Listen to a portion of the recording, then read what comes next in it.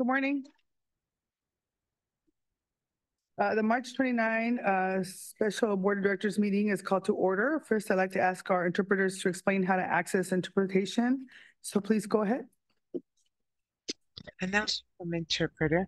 To use the interpretation feature, please scroll to the bottom of the Zoom screen where the meeting controls are. Click on the interpretation icon, the world, and select English as your language.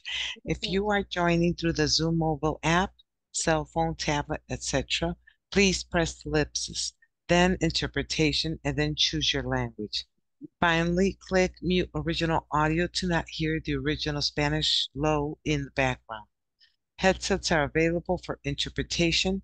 If you are in the meeting room, please check out a headset from the receptionist in the lobby. Aviso por parte del intérprete. Para hacer uso del servicio de interpretación, favor de desplazarse a la parte inferior de la pantalla de Zoom, donde aparecen los controles. Haga clic en el icono de interpretación, globo terráqueo, y seleccione Spanish, español. Si está utilizando la aplicación móvil de Zoom, celular, tableta, etc., presione los puntos suspensivos, luego interpretación y luego el idioma. Si no desea escuchar el audio original en inglés en el fondo, por favor seleccione Mute Original Audio, silenciar audio original. Contamos con auriculares disponibles para el servicio de interpretación. Si se encuentra en la sala de reunión, favor de pedir auriculares con la recepcionista en el vestíbulo.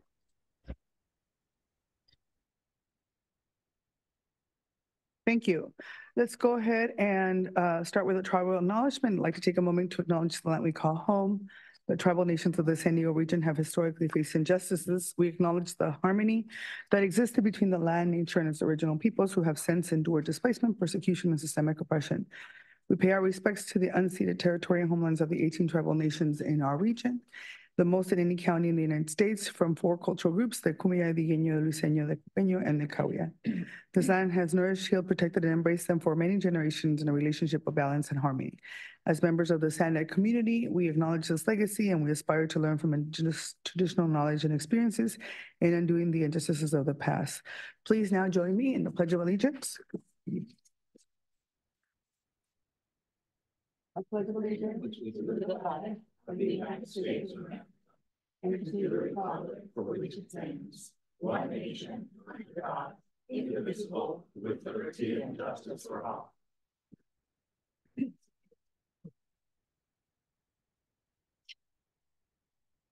All right, Ms. Tessa, can you please confirm quorum? Good morning. We have 16 of 19 voting jurisdictions present and 1 advisory member, and that confirms a quorum. Thank you. So in compliance with the Brown Act's specifications for special meetings, non-agenda public comment member comments are not scheduled for today's agenda. However, we will be accepting public comments on agenda item number 1 after the presentation. We're going to begin with our item on today's agenda, which is item number 1, the Office of the Independent Performance Auditor's Investigation Report on SR 125 Toll Operations. I'm going to welcome Courtney and her team as they worked on examining this issue. And I want to also welcome the chair of our audit committee, David Cito. So I'll turn it over to Courtney. Oh, yeah. Thanks, Chair.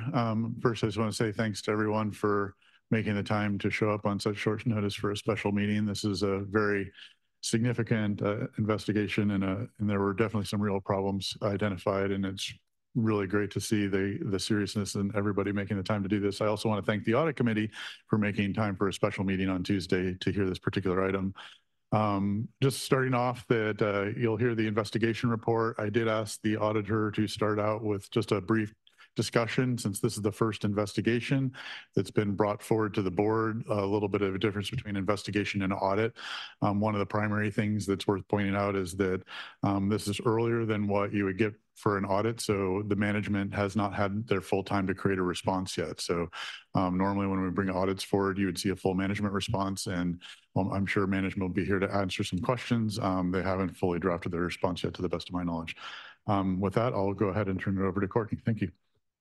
Oh, wait, one more thing. Yeah, I did want to mention, the audit committee did unanimously vote to recommend approving all of the approve all of the recommendations. We also did have 3 additional recommendations of our own that I will address at the end after Courtney makes her presentation.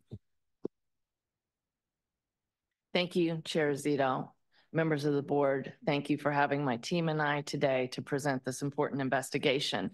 I do want to start off to explain what the difference between a performance audit and an investigation is for the public. So performance audit provides an objective analysis so that management and those charged with governance and oversight can use the information to improve program performance and operations, reduce cost, facilitate decision-making by parties with responsibility to oversee or initiate corrective action, and contribute to public accountability. An investigation, on the other hand, involves a detailed examination and analysis of specific events, allegations, or suspicions of wrongdoing. It aims to uncover the truth, gather evidence, and determine the extent of any potential wrongdoing. So as you see, the report before you today states the facts of what we know occurred in relation to the objectives, and I'll go over that.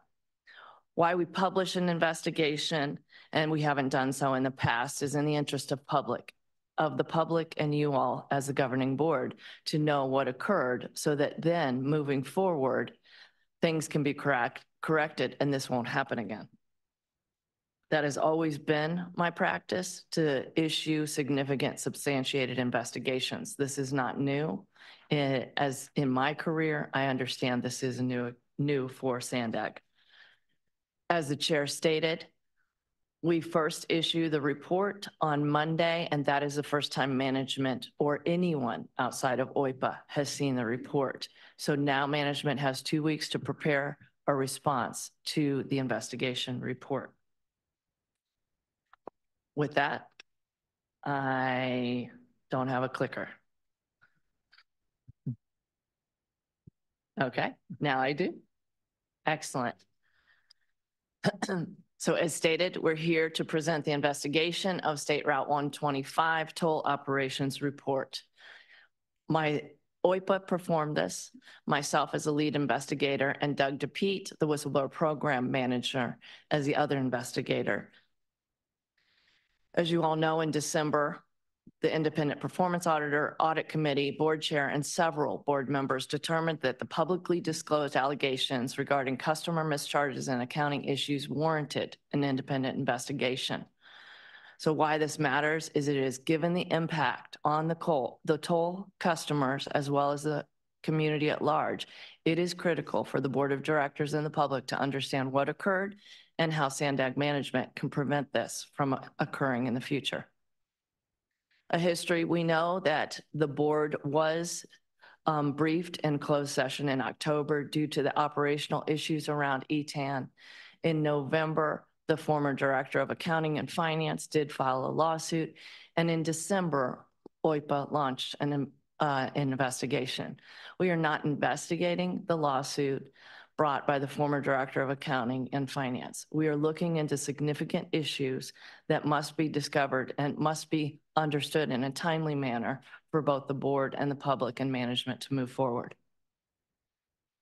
The objectives were to determine if SANDAG's SR 125 financial accounting can be relied upon, if SANDAG rectified those publicly reported errors with customer accounts that were shared here in December, and if there are any other significant matters that we noted during the investigation. The investigation is divided into 3 sections. The first section will talk about SR 125 accounting issues. Section 2 will talk about the status of publicly reported errors with customer accounts. And Section 3 will talk about other reportable matters. For Section 1, our first finding was that ETAN BOS fast lane financial reporting cannot be relied upon, and that SANDAG's finance department lacks adequate internal controls, including proper review and supervision, to ensure SR 125 financial information is recorded and reported accurately. This section is divided into multiple subheaders. The first thing we found is that SANDAG did have mitigation strategies that they were putting forth to address the high risk. We talk about a couple high risks in the report. One of them is that the CAPS roadway system was that they didn't want to hold back they didn't want to create any further delay in the transition or what we call the cutover or going live in SR 125. So they moved forward with the go live on June 6, 2022. And they reduced functionality in the system in order to do that. They also, in one of their mitigation strategies, was to have increased monitoring. What we know is the mitigation strategies were insufficient for what occurred after SR 125 went live. We also know that SANDAG's finance staff noted significant concerns.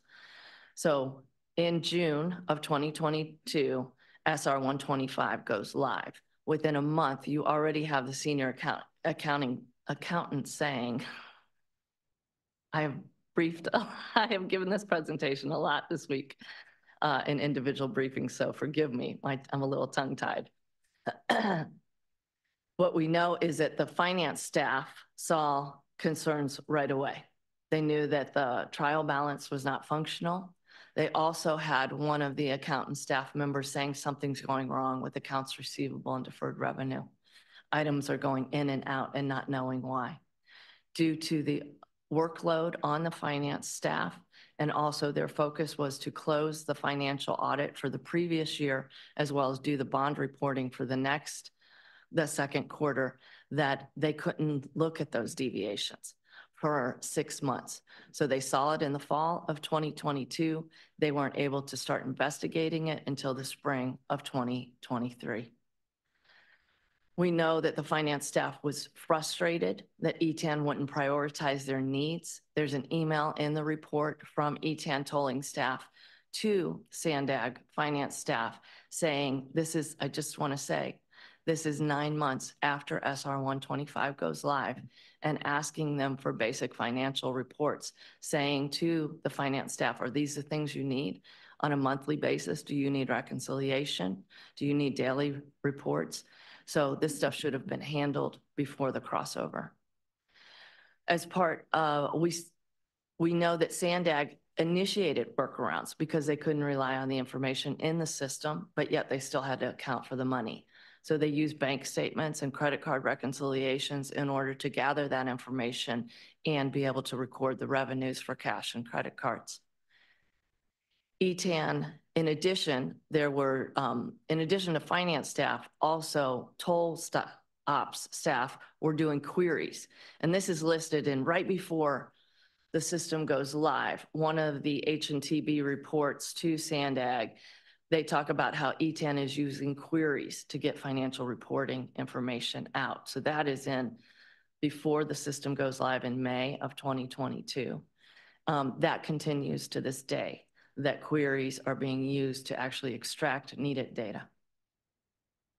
H&TB, as part of their contract, were required to validate the reports. So they did a validation process in May using data from March. These are reports that ETAN would run.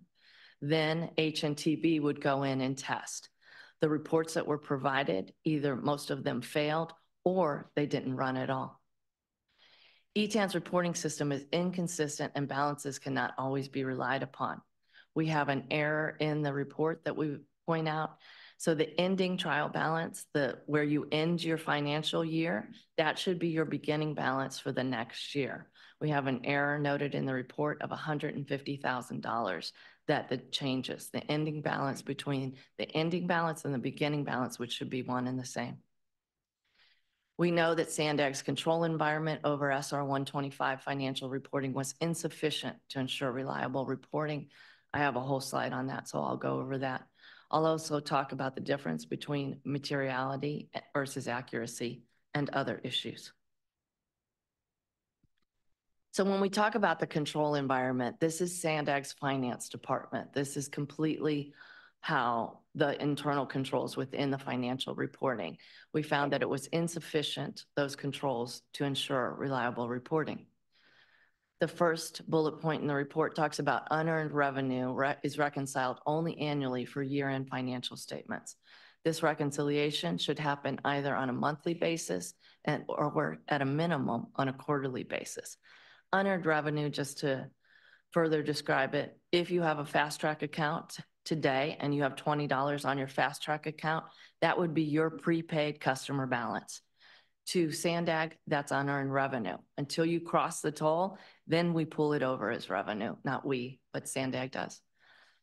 The financial statements are produced quarterly or annually, and it is to satisfy either annual audit requirements or quarterly bond reporting. What you would anticipate is that your financial reporting is done on a monthly basis, the reconciliations. Those reports are prepared so that management can utilize them to make decisions as well as the board, but we weren't seeing that. It was really driven from either the audit or the bond reporting. The year-end journal entries were posted without supporting documentation or insufficient documentation, or they had to backtrack in their work. So we requested the year-end journal entries. This is to make sure everything's correct when the financial statements are produced. And that's what we found, that in some of the journal entries, the accountant needed to go back and recreate their work because they were moving so fast to get everything done that the documentation wasn't there. We also found that numbers were either trued up or trued down to make the entries post. A common fee, revenue, and expense allocation method. I'm not going to go into a lot of detail. It's just the method wasn't documented. And anytime we allocate, we take an allocation method that should be fully documented. And when we asked for supporting documentation, they had to go back, interview the finance staff, and then come back to us with an explanation. Accounts receivable policy does not exist. You always want to have an accounts receivable policy to know what your collection is. And here they did not have that. We did look at the accounts receivable accrual. We found that the analysis that they were presenting to us was reasonable. However, you need a policy to show that. We also know that the accounts receivable balance at the end of the year in QuickBooks could not be relied upon, as well as they cannot produce an accounts receivable aging report. And then lastly, there isn't daily monitoring from the CAPS roadway system into ETAN's fast lane BOS system. So what that means is you go on to SR 125 and you are going an entry point. When you exit, your toll is captured in the CAPS system. It is calculated. They know when you came on, when you got off, and how much that should be calculated at. That information is then transmitted over to ETAN's BOS system. And that daily monitoring to make sure what happened on the roadway is ending up in BOS is not occurring. Materiality versus accuracy. The distinction here, and in December and the end of the year, materiality was talked about. It was said that the errors aren't material. So I just want to make sure that you understand that is a financial statement accounting principle. And that is a decision that is made by the financial statement auditors to say that we could have, for example, you could have $100,000 error. You could have 40 million in revenue. That is 0.25% of that 40 million in revenue. If they don't book that 100,000 entry in the financial statements, the end user will not be impacted. So that's what materiality is about. It is not a concept that is used in your day-to-day accounting. In your day-to-day accounting, your accounting system must be accurate and should be recorded to the penny. Some other issues we found is that the customer account balance summary report. This is a report that was supposed to be ready when SR 125 went live. It wasn't ready for 13 months. When it was ready, it had errors in it. I also talked about previously that an accountant had noticed that errors were going in and out of the report. So this is a part of that problem as well. We talk about this in the second section of the report when we say what SANDAG did in relation to the errors around the customer accounts. Next, ETAN's system posted incorrect data when inaccurately programmed. This is simply garbage in, garbage out. The system was programmed wrong. It would then inaccurately post information. We talked to SANDAG staff as well as contractors, and even someone at ETAN themselves said sometimes we would fix one problem and it would cause another. So again, you're seeing a picture of the instability in the system and the lack of reliability. There's a lack of system and baseline documentation. We go into this in the report in more detail in a couple places. You'll see ETAN's comments around that. So they didn't have the documentation on the system, and they didn't have the baseline documentation. So because ETAN experienced high personnel turnover, people were coming into the project management roles at ETAN, and when they looked at the documentation or the roadmap, it wasn't there in order for them to actually fix problems. So we know they couldn't always fix the problems. So the conclusion in section 1 is the investigation found the financial information in ETAN's BOS cannot be relied upon, and members of SANDAG's executive management were aware of the system's inability to produce reliable financial reports. Additionally, the finance department lacked sufficient internal controls, including proper supervision and timely reconciliation. Senior financial management allowed the situation to persist and did not intercede at an operational level to ensure the reliability of the financial information. Instead, they dismissed these concerns as not material.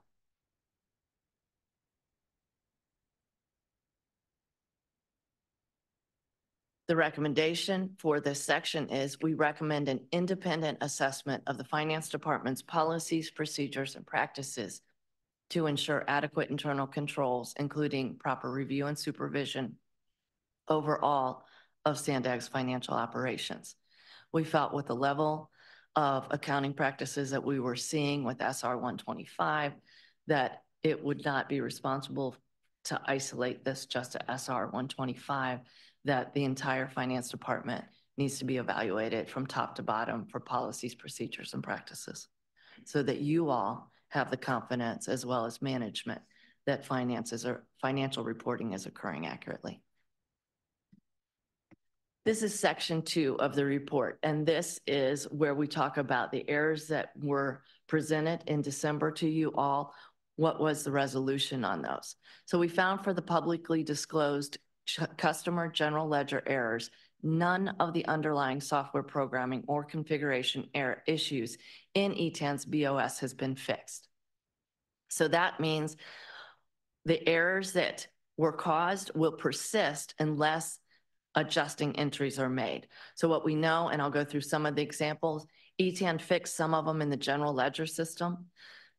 SANDAG fixed them in QuickBooks for the financial statement reporting, but in the underlying system documentation and configuration, they're not fixed. So again, those errors will persist and they will always have to be adjusted for when financial reporting is coming out of the system. Lastly, some errors continue to be researched. So this is by the numbers. The CFO reported to you in December how many accounts were impacted and the impacts of those. This is very similar to what was reported out in December. It's about 88,000 accounts were impacted. 49,000 of those accounts are issues with the general ledger, and 8,900 continue to be researched. I want to make it very clear, and we worked hard to make this distinction in the report. These are general ledger issues. So the information came into the system from the roadway system, CAPS, over to ETAN. It got populated into the customer transactions. We're not seeing issues with those customer transactions in relation to these errors. The error occurred when the system, this is all happening within ETAN's system, when the system from the customer transactions went to communicate to the general ledger, the financial reporting in ETAN. That's where the error happened. 49,000 of those have been corrected. Again, either in the general ledger system, and they have been corrected in QuickBooks to have the accurate financial reporting. However, they've not been corrected in the system. In the interest of time, I'm not going to go through every error unless you would desire that, but every error is outlined in the report. So I'll walk through one of the slides. We had one manual error. Everything else is system generated. So for example, the penalty reversal, this affected 131 counts. The revenue effect was $52,000. Was it fixed in the general ledger? No, it was not. Was it fixed in QuickBooks? Yes. And were the underlying software systems fixed? No.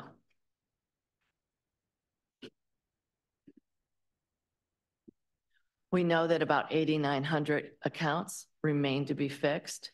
Fagan was hired to research these differences. They're still working on that. They've issued 2 reports. One report, and they just issued a revision to that report. And this is their conclusion. Again, it gives you an idea how difficult it is to get their hands and even the things that we've noted around these 8,900 errors. The correctness of the posted transactions, first, they're saying it wasn't part of the scope to validate if all tolls, credit card payments, and violation fees were correctly populated on those accounts. But they go on to say, while no transaction posting errors were found in the customer accounts, there were several anomalies found regarding BSGL 2255. That's back to the deferred revenue again. That's the customer prepaid accounts. We know in December that you all were informed of about 100 errors where one customer got charged for not their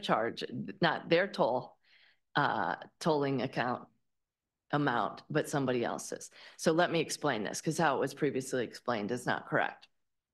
So the best example of this is if I move out of the state and I close my Fast Track account, and now ETAN goes to the tolling, goes to charge me. Sometimes it takes a while for the tolling charges to come through.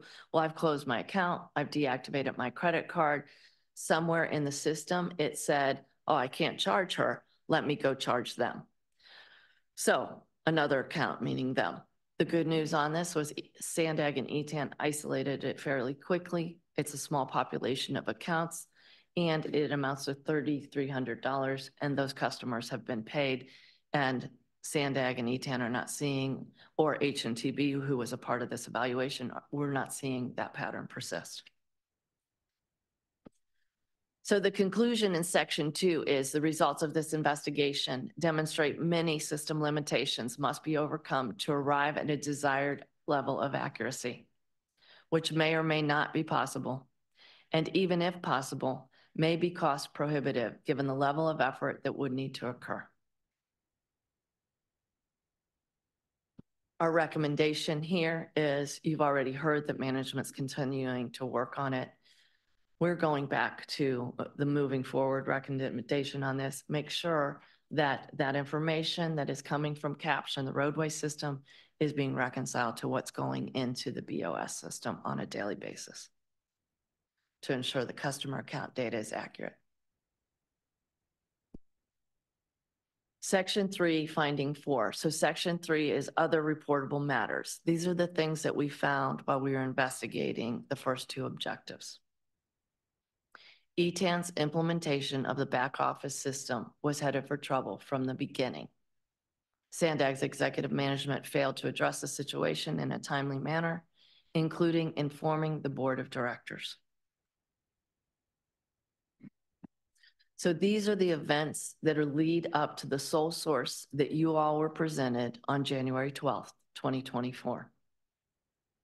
In February of 2022, the CFO was assigned to his executive portfolio the oversight responsibility of SR 125.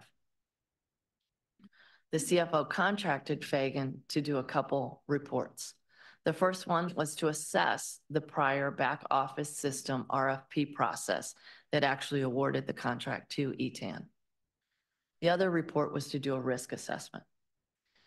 On this slide, you'll see a couple things from that actual evaluation of the RFP. First, in relation to the RFP, it was vague, duplicate, or included contradictory requirements. It had untestable requirements and questions about the actual evaluation process, and poor system engineering processes applied in developing the RFP. Fagan went on to state, at the time of the SANDAG RFP, the winning bidder, who was ETAN, was already experiencing significant financial, schedule, and development issues on at least one other project. Unfortunately, this concern was not discovered or dismissed. There's several cons that are listed in the report that Fagan reported out in relation to the struggles that ETAN was happening with ETAN. We highlight 4 points. First, ETAN software development staff is limited. a possible single point of failure if that person leaves ETAN. That person left within 2 months after SR 125 went live. ETAN has limited experience in this type of software development. They've only done 2 operational back office system projects. ETAN seriously misrepresented the amount of development needed to implement SANDAG's system. ETAN responded to the RFP and said that they had basically an off-the-shelf system that was 90% ready. When staff was questioned, staff said, no, it's 90% development, so they're basically building it. And lastly, much of the project and technical documentation, as we've talked about before, is poorly written or non-existent. So back to the timeline. In June of 2022, ETAN turns on SR 125. The data is migrated from the legacy system on June 6, 2022 to ETAN's system on SR 125. In June, members of the executive team are briefed by Fagan on some of the operational risk assessment. In July, the CFO writes this email to Ron Fagan of Fagan Consulting. It was really determined that we need to move away from ETAN, in particular for the new Otay Mesa port of entry, but also in time for SR 125 and I-15. So we need to take an item to our board sooner than later so that we can get the team moving in a direction to prepare a new tolling RFP. This matter was not brought to the board of directors for 16 months until October 2023, when you all were briefed in closed session. This is text from the sole source justification that has to be prepared in order to award a contract for a sole source. You all were presented on January 12th, 2024, with the request to authorize a sole source to Deloitte and A to B, which you all approved. The conclusion for this section of Part 3 is the reason that SANDAG senior management did not address the serious concerns with ETAN's ability to perform sooner was not a part of the scope of this investigation. But it is a matter that should be reviewed in detail by SANDAG senior management with the board of directors to ensure matters of this magnitude are handled expeditiously with accountability and transparency at the forefront. Such matters should be presented to the board of directors and the public in a timely manner.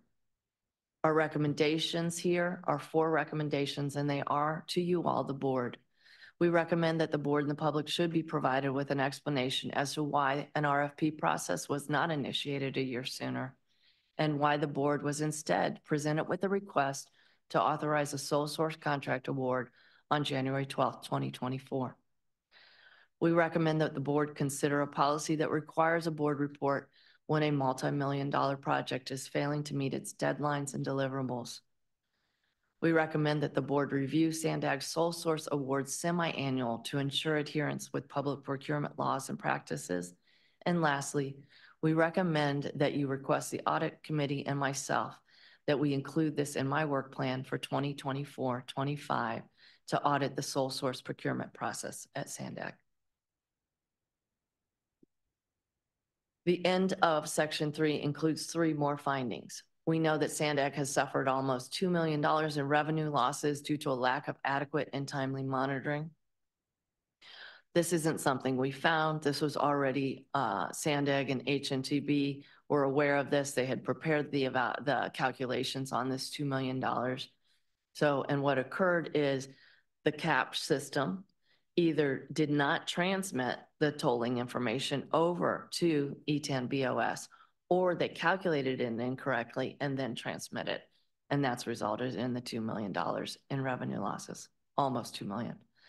So the conclusion here is we want to curb revenue leakage. So SANDAG must carefully monitor toll operations daily to identify and address system issues. And this is really about ensuring the recommendation all systems are operating and communicating with each other correctly in relation to toll ops. Another finding is in relation to the missing DMV hold functionality. And at least $1 million we calculated has been lost due to this function not being turned on in the ETAN system. What the DMV hold functionality is, if I am on SR 125, I don't pay my toll, I then get a violation, I continue to not pay it, my violation builds. At a certain point, if this function is turned on, then that file goes over to the DMV. Now I go to register my car. The DMV says, no, you have to pay SANDAG before we will allow you to register your car. We know that Deloitte & Touche is not planning to turn this function on until phase 2 of their implementation. So the recommendation is for SANDAG to evaluate whether they can turn that functionality on sooner. And the last finding 7, is that the investigator, Doug DeBeat, who is sitting to my left, he tested a subset of accounts and he found that the beginning BOS customer account balances no longer match the original balance that was brought over from the legacy system.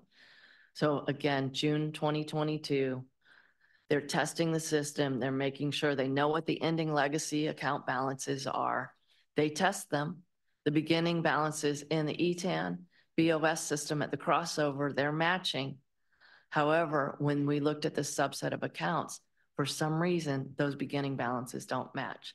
This is about 2% of the accounts in the 62,000 accounts that we looked at. And we gave this to management about a month ago, and they're researching that. So we know that great care in relation to the conclusion must be taken with customer account balances. And I know everyone in this room supports that. We recommend that SANDAG implement a daily reconciliation process, again, back to that reconciling between CAPS and ETAN's BOS system. And then lastly, establish a process to address customer concerns, both with the errors that are noted, but if there are any discrepancies in customer balances going forward. The next steps, SANDAG management was provided 2 weeks from when I released the report. We released the report this past Monday, so they'll provide it, I believe it is on April 8th, that Monday. And then we will publicly report out to the audit committee as well as you all on the recommendations, and we can determine the timing of when you would like those to be brought forward, as well as the audit committee. And that concludes my presentation, and we're happy to take any questions or comments. Thank you.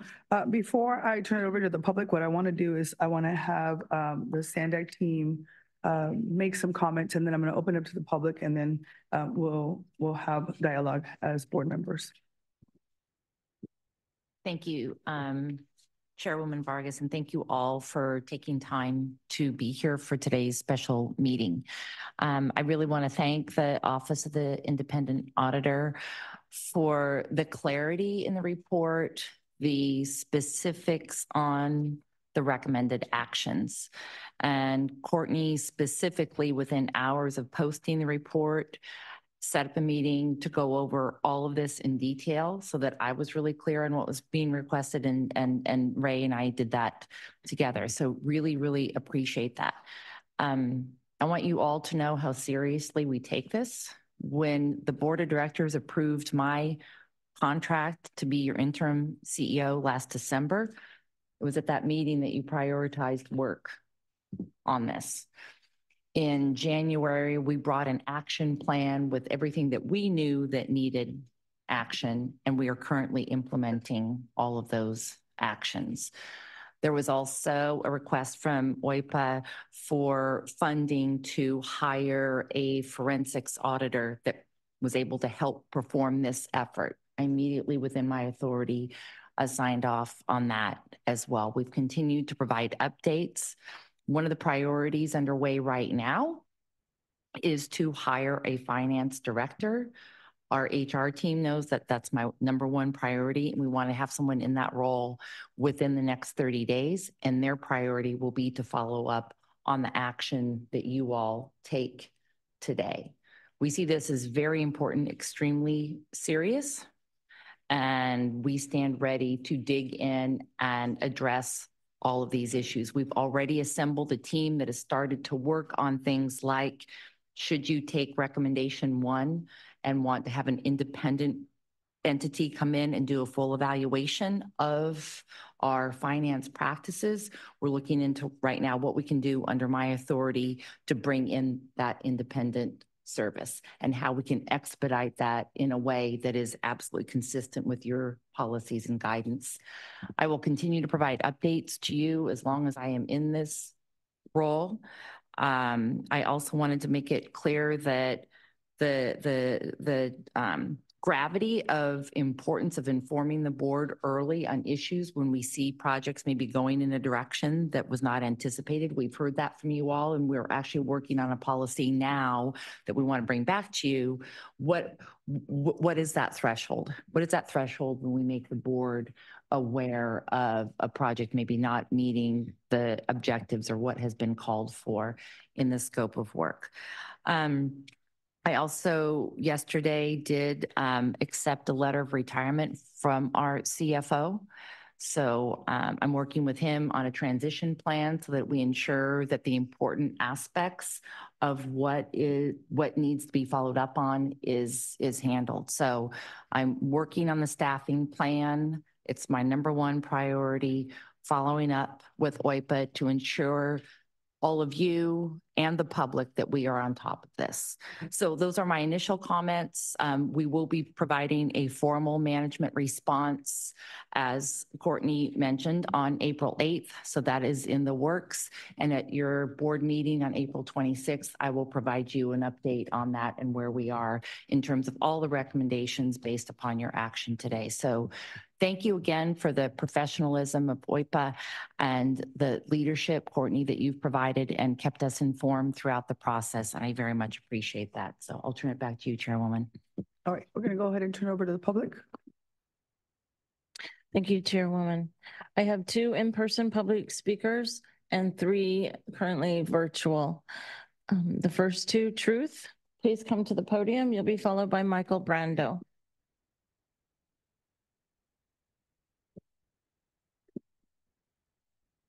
It's time for NORA to admit that Bill Wells was right. $350 million to buy the toll facility, $167 million loan debt still owed, $1.8 million lost due to junk hardware, $2 million lost due to junk software so far, $1 million lost due to turned off DMV notifications, and $4.2 million to HNTB who oversaw the screw up. The toll equipment, It was actually us that disconnected it. we had our team going and taking parts from one place to another. They didn't know that parts weren't working. Public trust has been depleted over the years with SANDAG, and we're referred to as idiots. There's been incompetency since 2017, yet y'all gave 2 more contracts to both Eton and HNTB when everybody knew things were corrupted and broken. Can SANDAG only get contracts with agencies that lie? Is that the birds of a feather doctrine?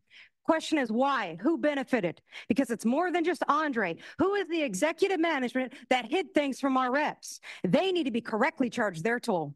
Ditch this toll pet project, save tax money, and escape while you can investigate the idiot. Your time has expired. Our next commenter, Michael Brando, will be followed by phone number 415.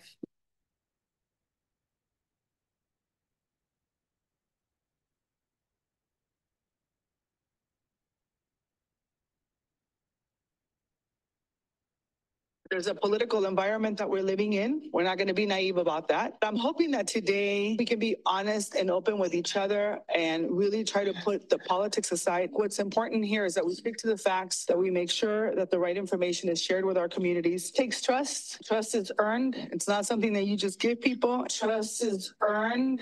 It's not something that you just give people. Knowledge is power. That we do everything that we can to clear up any myths that are out there about what's happening. That was from March 2023 on different issues, and that's beyond your scope, Courtney, because this has to do with stuff that can't be counted. And sometimes things that can't be counted, like with all the mechanics of accounting and auditing, that's what really counts. And again, I'm addressing the spirit of this organization. I'm addressing the consciousness of this organization. And if you really want to get on the right track, no pun intended, there needs to be some change here. Thank you. Our next commenter, phone number 415, will be followed by the final 3 commenters. Blair Beekman, The Original Draw, and Samsung. 413, please go ahead. Happy Easter. Thanks for coming in on the holiday. The Office of Independent, excuse me, the Office of the Independent Performance Auditor, OIPA, had 10 suggestions for improvement. First, when she calls for an independent investigation of finance department policies, she's echoing what Mayor Wells and many others have said, that the SR 2125 toll system was mischarging people and broken for 6 years without a fix. I also would like to compliment Mr. Zito on allotting extra time to the speakers at the audit committee meeting. And possibly he should be chairing this meeting, and maybe he'll be a bit more liberal with the speakers. Your time expired, and to correct for the record, that was public commenter phone number 415. Our next commenter, Blair Beekman, please go ahead. Hi, Blair Beekman. Back in 2014, the final few years of the Obama administration, and what was, I guess, about the 13th year since the days of 9/11 and continual war, a commitment started to grow in the San Francisco Bay Area, where I was originally from, to address their accounting issues and questions of corruptibility that was happening pretty profusely, because of 9/11, basically, and war. And they took a real commitment to work on those issues. And I think Bay Area cities and governments have really worked on that well. I hope you can take lessons from that. And it seems like you're trying to here.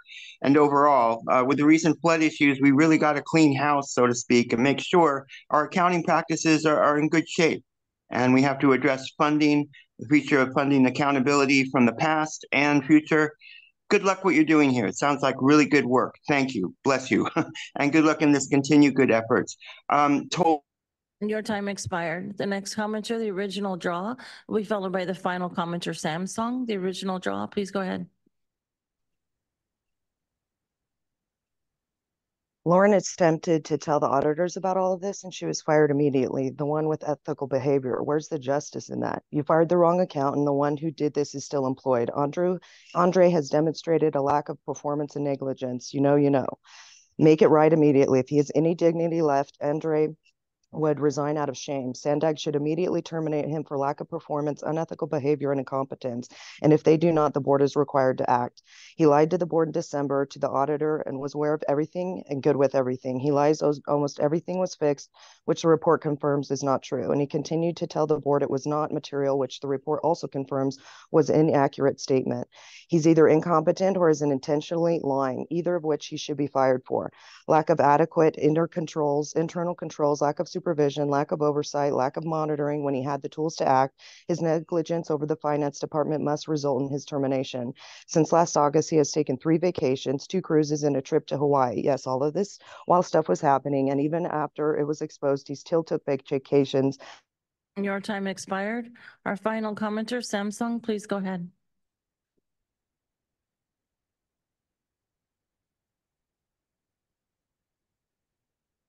You're self-muted.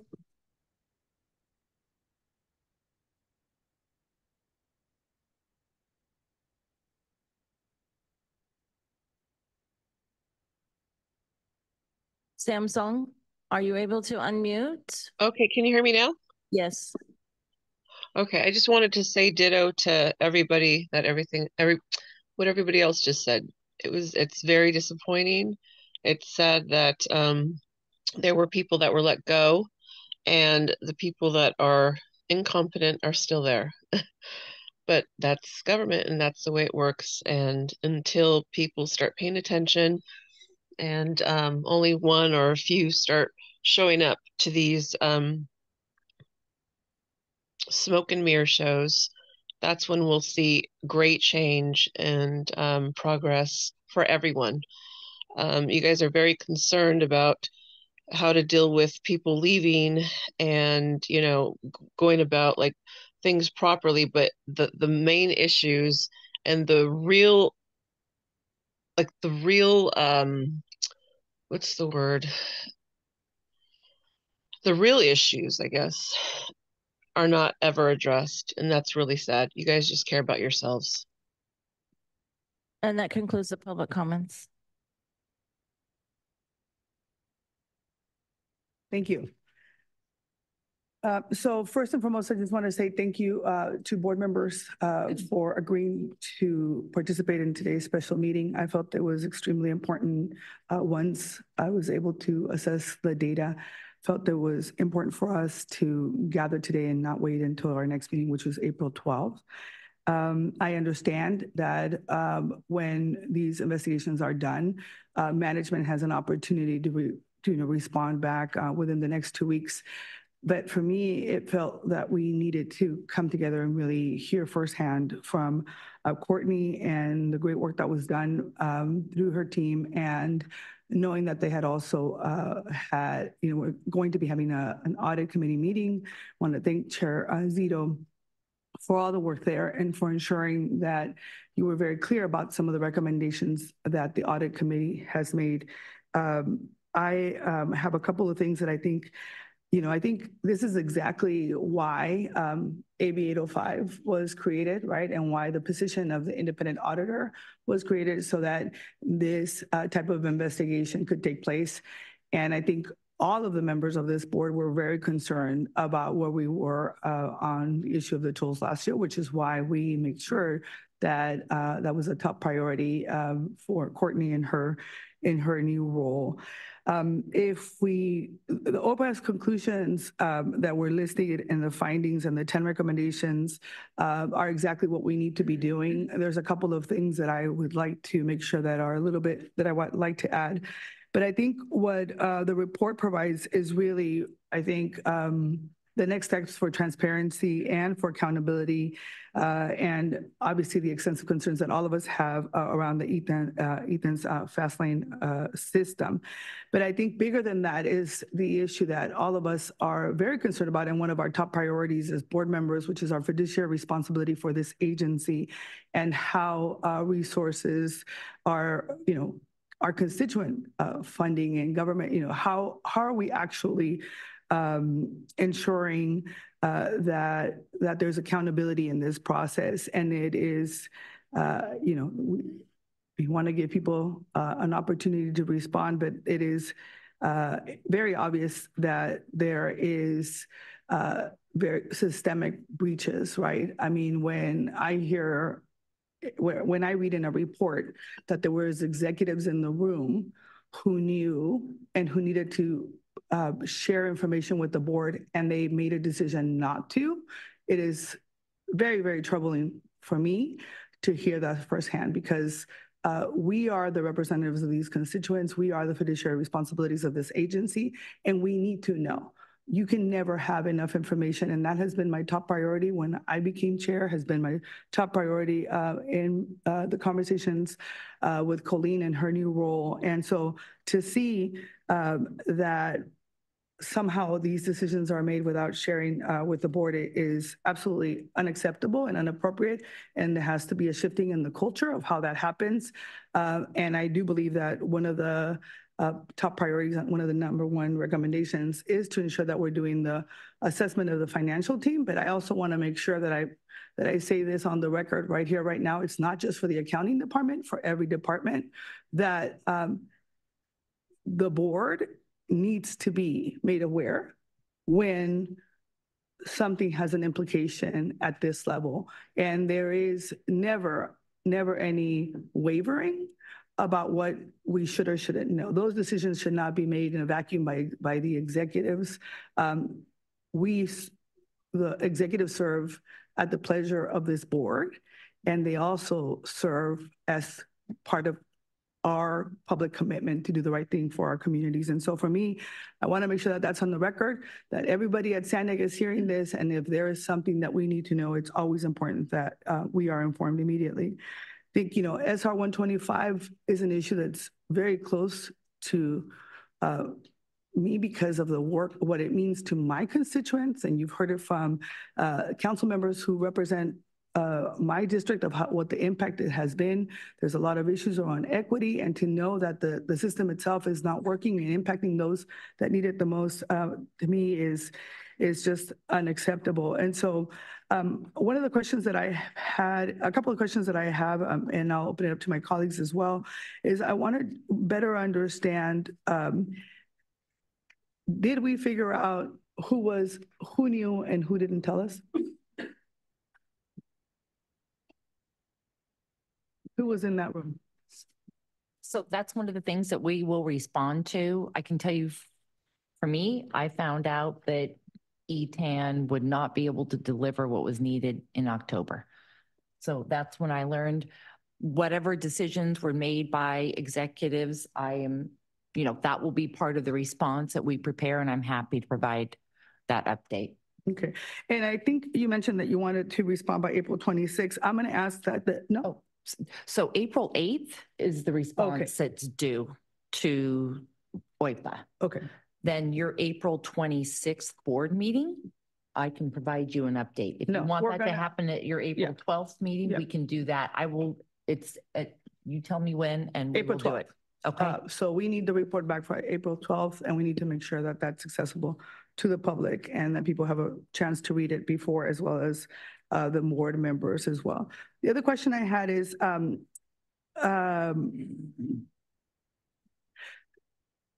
is there in any of the information that you had, the reason why it wasn't shared with the board? Was that because, do you have any? We do not have information why it wasn't shared. Okay. All right. And then when you were looking at the work, right, and you were looking at ETAN, what were their responses to some of these findings? So in relation to our conversation with ETAN, it was a part of the investigation. So we would have gone through questions. So everything when you're doing an investigation, we substantiate things. We go through, and it could be interviews, analysis, documents, but we have to have enough evidence in order to put something in the report. Somebody just can't say something. So with ETAN, we went through certain questions. What we've represented in the report is what ETAN told us about the lack of system documentation. We also know that one of the members of ETAN told us about, just escaped my mind, that you would fix one thing and another thing would be broken. So they substantiate various things through the report in our questioning. So Chair, if you have a specific question on what they said, I may be able to answer it more directly or refer back to my notes. Okay. All right. So for purposes of the discussion, I have some other questions, but I want to make sure that my colleagues also have an opportunity to ask questions. So for purposes of discussion, what I'm going to do is I'm going to make a motion, and then we can have a discussion, and we can adjust the motion as needed. But so what I'm interested in making sure that we do is that we accept the 10 recommendations as presented by our OIPA. But I would like to make sure that it's very clear that the independent assessment of the finance department policies, procedures, and practices to ensure adequate internal controls, including proper review and supervision overall financial operations, that actually that consultant is something that Courtney and her office is actually overseeing. I don't think that SANDAG should be overseeing who's overseeing their actual report. And so I would like to have our OIPA folks be able to report back directly to myself and the board when we're at, and then let's work together on a timetable. You don't have to put that on the actual, motion, but I do want to make very clear about what I want specifically as a response to that. And so I'd like to, like I said, make a motion that we accept the I think, is it simple for me to accept the audit committee's recommendation? Would that be better? Or do I just create my own? Yeah. So we can go ahead and accept the audit committee's recommendation. Can you put it up? Yeah, Dave has 3 more. Should we hear from Dave? Give me 1 second. Yeah, give me. I think they're already in there. No, they're not. They're not in here. Okay. We have 3 additional. Are you pulling it up? Yes, please. Thank you. You have Yeah, through the chair. Can I say something? Give me 1 second. I just want to make sure that they put it up there because they may have some of the information that you need. And if not, you can go ahead and add it. See.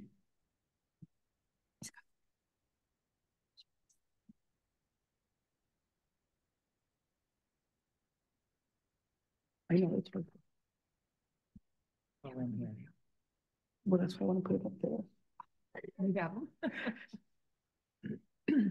So the action that the audit committee did is that the board of directors accepted the audit committee recommendation to implement the 10 recommendations identified in the State Route 125 tool operations investigation report, and to continue to work to confirm customer accounts are accurate, validate with management that no future similar issues identified in the State Route 125 contract process will occur in future contracts, and the development of a policy for timely reporting on a multi-million-dollar projects.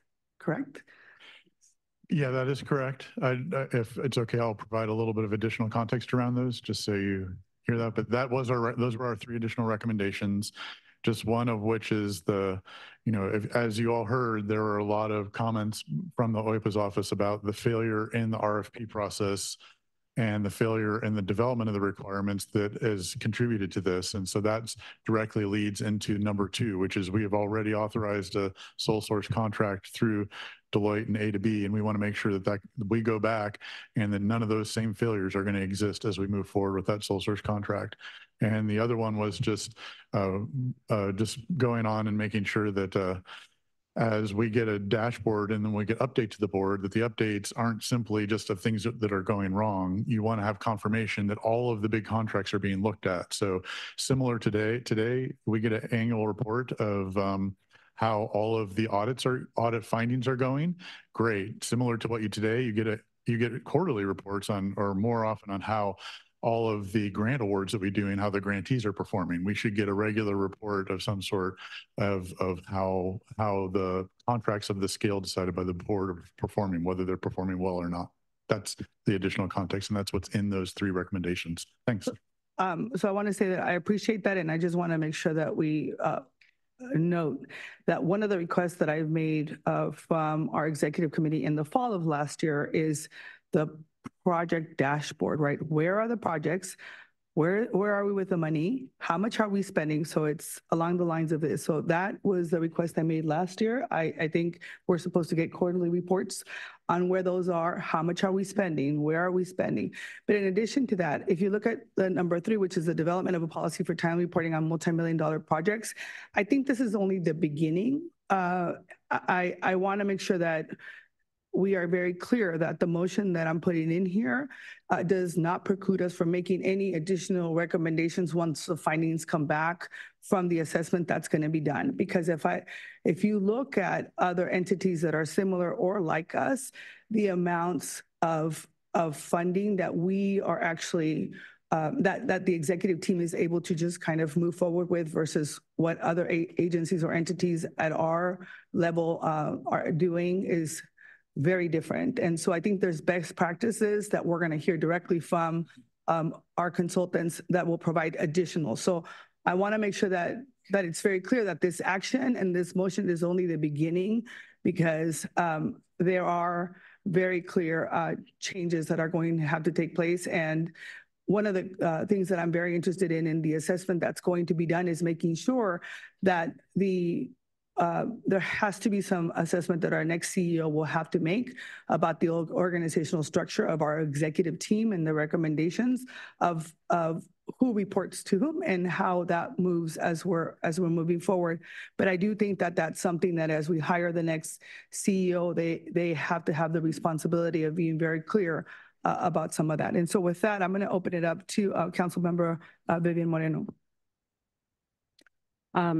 Thank you for the report, and I agree with all the findings and recommendations in this investigation. I do want to thank our independent auditor, Ms. Courtney Ruby, and her whole staff for an excellent and timely report.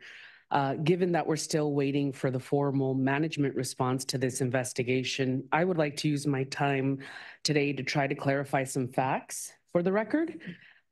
Page 17 of the audit states, quote, in June 2022, Fagan briefed and recommended to members of the SANDAG Senior Executive Management to begin researching alternative procurement options due to significant concerns with E10, end quote. My question is, which members of the Senior Executive Management team attended that meeting and received the briefing from Fagan? Thank you, board member. The members I know are the CFO and the CEO. I don't know if other members of the executive team were present. Okay, and who were they at the time? That would be the CEO, Hassan Ikrada, and the CFO, Andre. And those were the only two people that you know that were in that meeting? Those are what I can confirm. There could have been other members, but I can't confirm that. Your audit didn't show that? Okay. Correct. Thank you. Our interim CEO, Colleen Clementson, stated at the audit committee meeting on March 26th, and I quote, in my role as deputy CEO, I became aware that E10 couldn't perform what we were asking them to perform in October. We had a meeting with the board to notify them of that, end quote. My question is, if Fagan briefed members of the senior executive management team in June 2022, why did it take until October 2023 for us to become aware of this problem? That is an excellent question, and it is one that, as we state in the report, is not we did not evaluate that. That does need to be answered, but it is not documented in the investigation. We don't have that answer. Thank you. HNTB, the technical advisor for this project, addressed a letter to the interim CEO on February 8th of this year. This letter stated that, and I quote, as of July 2022, HNTB notified staff at multiple levels, including the CFO, and staff reporting to the Deputy CEO that we would no longer recommend E10's invoice for approval and would no longer be willing to co-sign future invoices based on E10's contractual non-compliance. We specified that any approval of invoice would therefore be at the agency's discretion and would have to be singularly approved by SANDAG, end quote. Is this true? Were the CFO and the Deputy CEO notified of this by HNTB in July 2022? I'm not aware whether they were notified or not. There was not a contract change to document that statement. I do know that. Okay. And who made the decision to continue approving E10's invoice, even though HNTB refused to do so? And when was this decision made? That would be a question for management.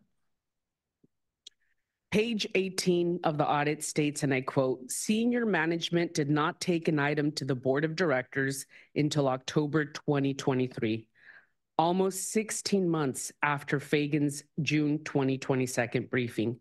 My question is why the delay? That too would be a question for management. I was concerned at our January meeting about the rush nature of the sole source contract that was brought to this board for approval. This investigation shows that my concerns were justified. Management had plenty of time to complete a competitive procurement, but chose not to. My hope is that the written management response will offer a complete explanation for this 16-month delay.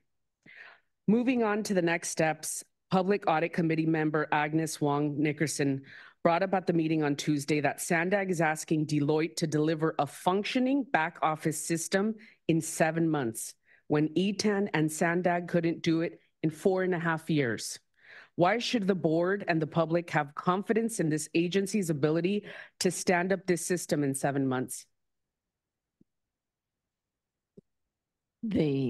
That as well is a great question. What I do know, and I just want to state that the range that has been put out public is 7 to 10 months. So I just want to make sure that that is on the record. And I think that management, that again is a question that they need to provide that answer to you. Thank you. I believe that a similar answer was given in the audit committee where Mr. Major stated that he was hopeful that including the 125 into the project management office will improve things. I will note, however, that at the April 22nd, 2022 board meeting, Mr. Major stated that the replacement of the tolling system was already part of the project management office. So I'm not sure what the project management office can do now that it hasn't done for the past 2 years. I believe that until this organization shows that it has held all parties that were responsible for this mess accountable, the public will not have confidence in the ability of SANDAG to manage the 125. I reiterate my call for SANDAG to immediately begin work on the environmental document and the MOU with Caltrans that are necessary to remove the tolls from the 125. Furthermore, this report raises real questions about SANDAG's business operation, aside from the issues with the 125. First, it raises issues with procurement. Clearly, ETAN should have never been selected in the RFP process. I want to know why the selection team failed to perform due diligence and why they thought ETAN was the best contractor. The audit also found that there were problems with the RFP from the beginning, suggesting that our entire procurement process needs to be examined and fixed to prevent similar problems from happening again. Second, as recommendation 1 indicates, it seems we have major issues with financial procurements and operations throughout this whole agency. The failure of SANDAG management to take any steps to address these problems with the sense of urgency is very concerning, and it raises questions about what other financial problems in this agency, what other financial problems might exist that are not being addressed adequately. Finally, I think this audit, as well as the answers to my questions today, raise major concerns about the honesty of our executive team statement to the board. Let me say this very, very clearly. It is unacceptable for management to keep information from the board and information that the board should know about. It is also unacceptable to mislead this board when answering questions about important issues. I do remain committed in finding out the whole truth about this issue and also holding the parties accountable for this. You know, I take my responsibility as an elected official very, very seriously. This absolutely impacts my community. It impacts the business community in my region, but it also impacts the credibility of this agency. And that's something that I do not take lightly. And with that, Chair, thank you for the extra time. And that concludes my comments. Thank you. Mayor Krantz.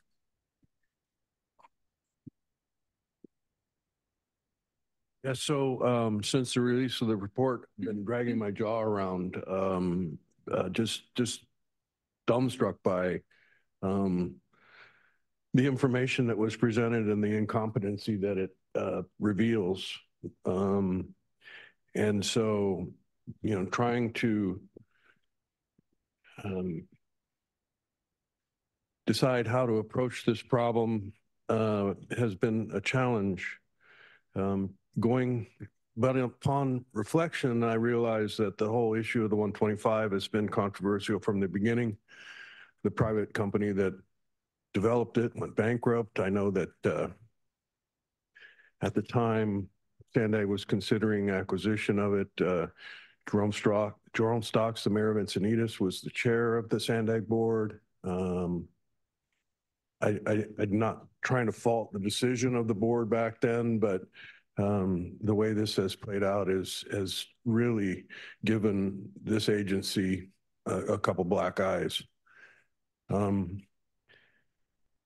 I agree with Councilmember Moreno that the questions that surround decisions that were made by upper management at this organization are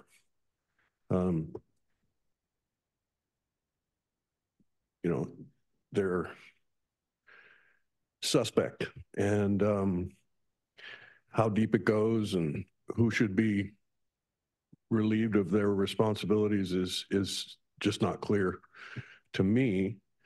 But I asked back in December at our meeting, the CEO at the time, how it was that the board was not informed sooner, and he responded, and the quote is in the report. His response was, "You hire your staff to do their job, and we were doing our jobs, and we knew there were issues.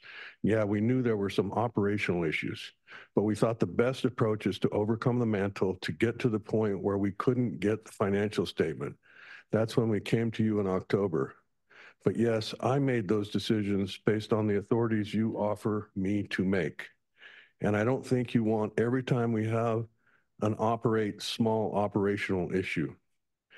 It's just incomprehensible that somebody could think that what we were dealing with at the time was a small operational issue, or even 3 years earlier. But it is critical that we make clear to the next CEO that he does not have the authority to decide to withhold this sort of information from the board. I also want to make sure that item 2 isn't looking specifically or exclusively at the issue of the sole sourcing.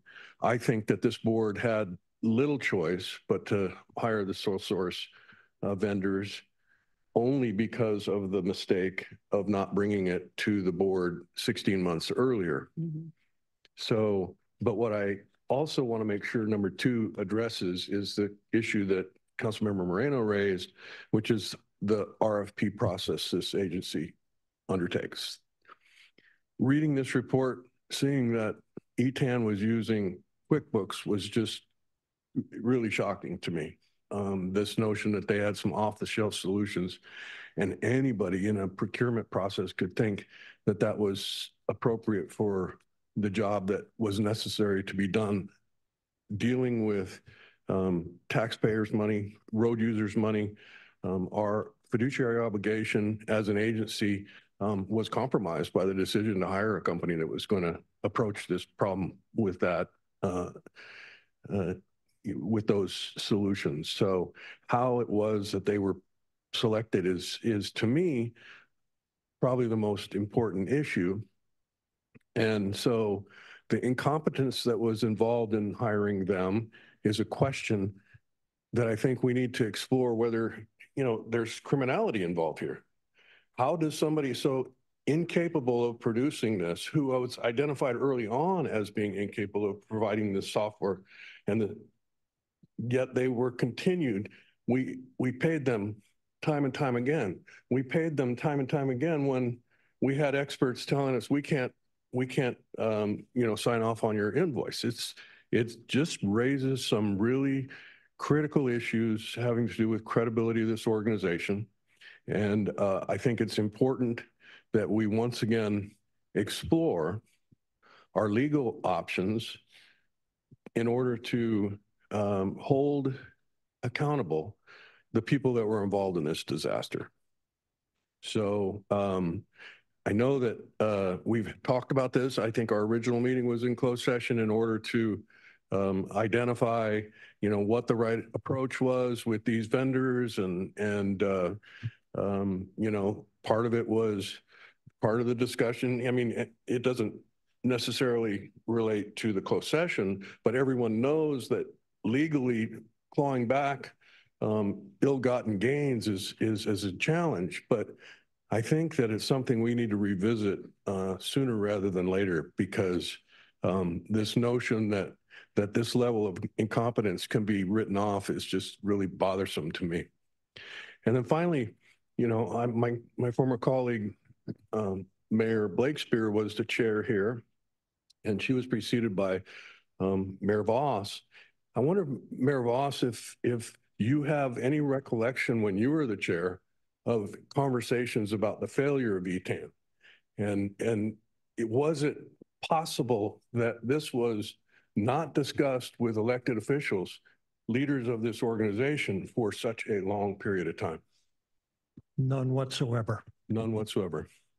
And, you know, I served as the chair of the North County Transit District during a really critical time. We were trying to expand service of the coaster. I had some very uncomfortable interactions with Hassan. I know he could be very difficult to deal with. I had a really tense Zoom meeting when he was withholding funding for our expansion of service. He had his team around him during that Zoom meeting. It came across as a power play that was pretty disgusting from where I sat.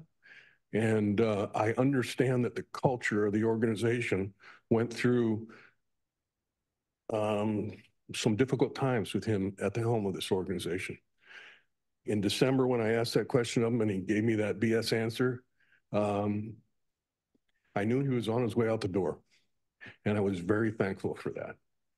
And all I can say is that as long as I continue to have the opportunity to serve my constituents at this agency, I'm going to do my best to hold the organization accountable. So I do request that we have a closed session as soon as possible to consider legal avenues to recover some of the costs. Thank you. Thank you. Councilmember Chavez. Thank you so much, Chair.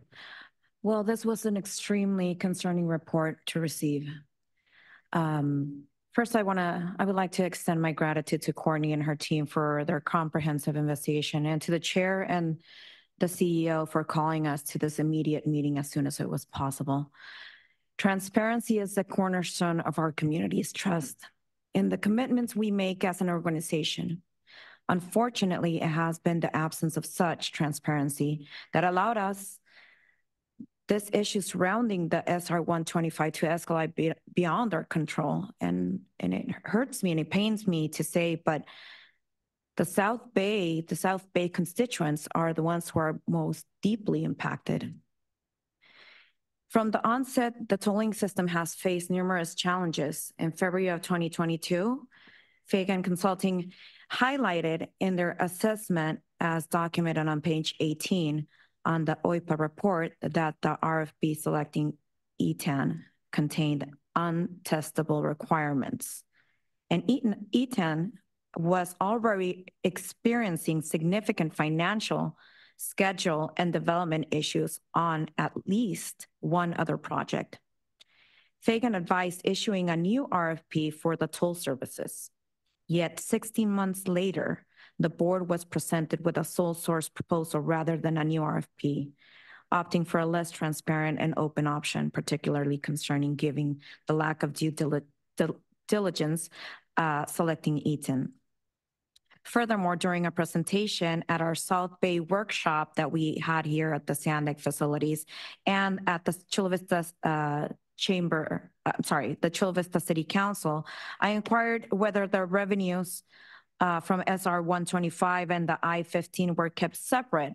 SANDAG staff reassured us that the 64-36 revenue split was precise and ensured proportional payments.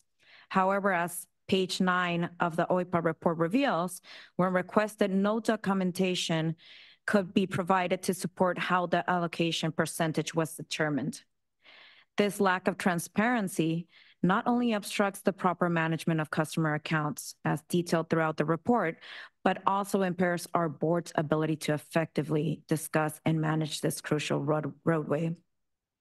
I support the OIPA report recommendation and assert that the technical issues and lack of transparency highlight the need to eliminate the SR 125 toll as soon as feasible.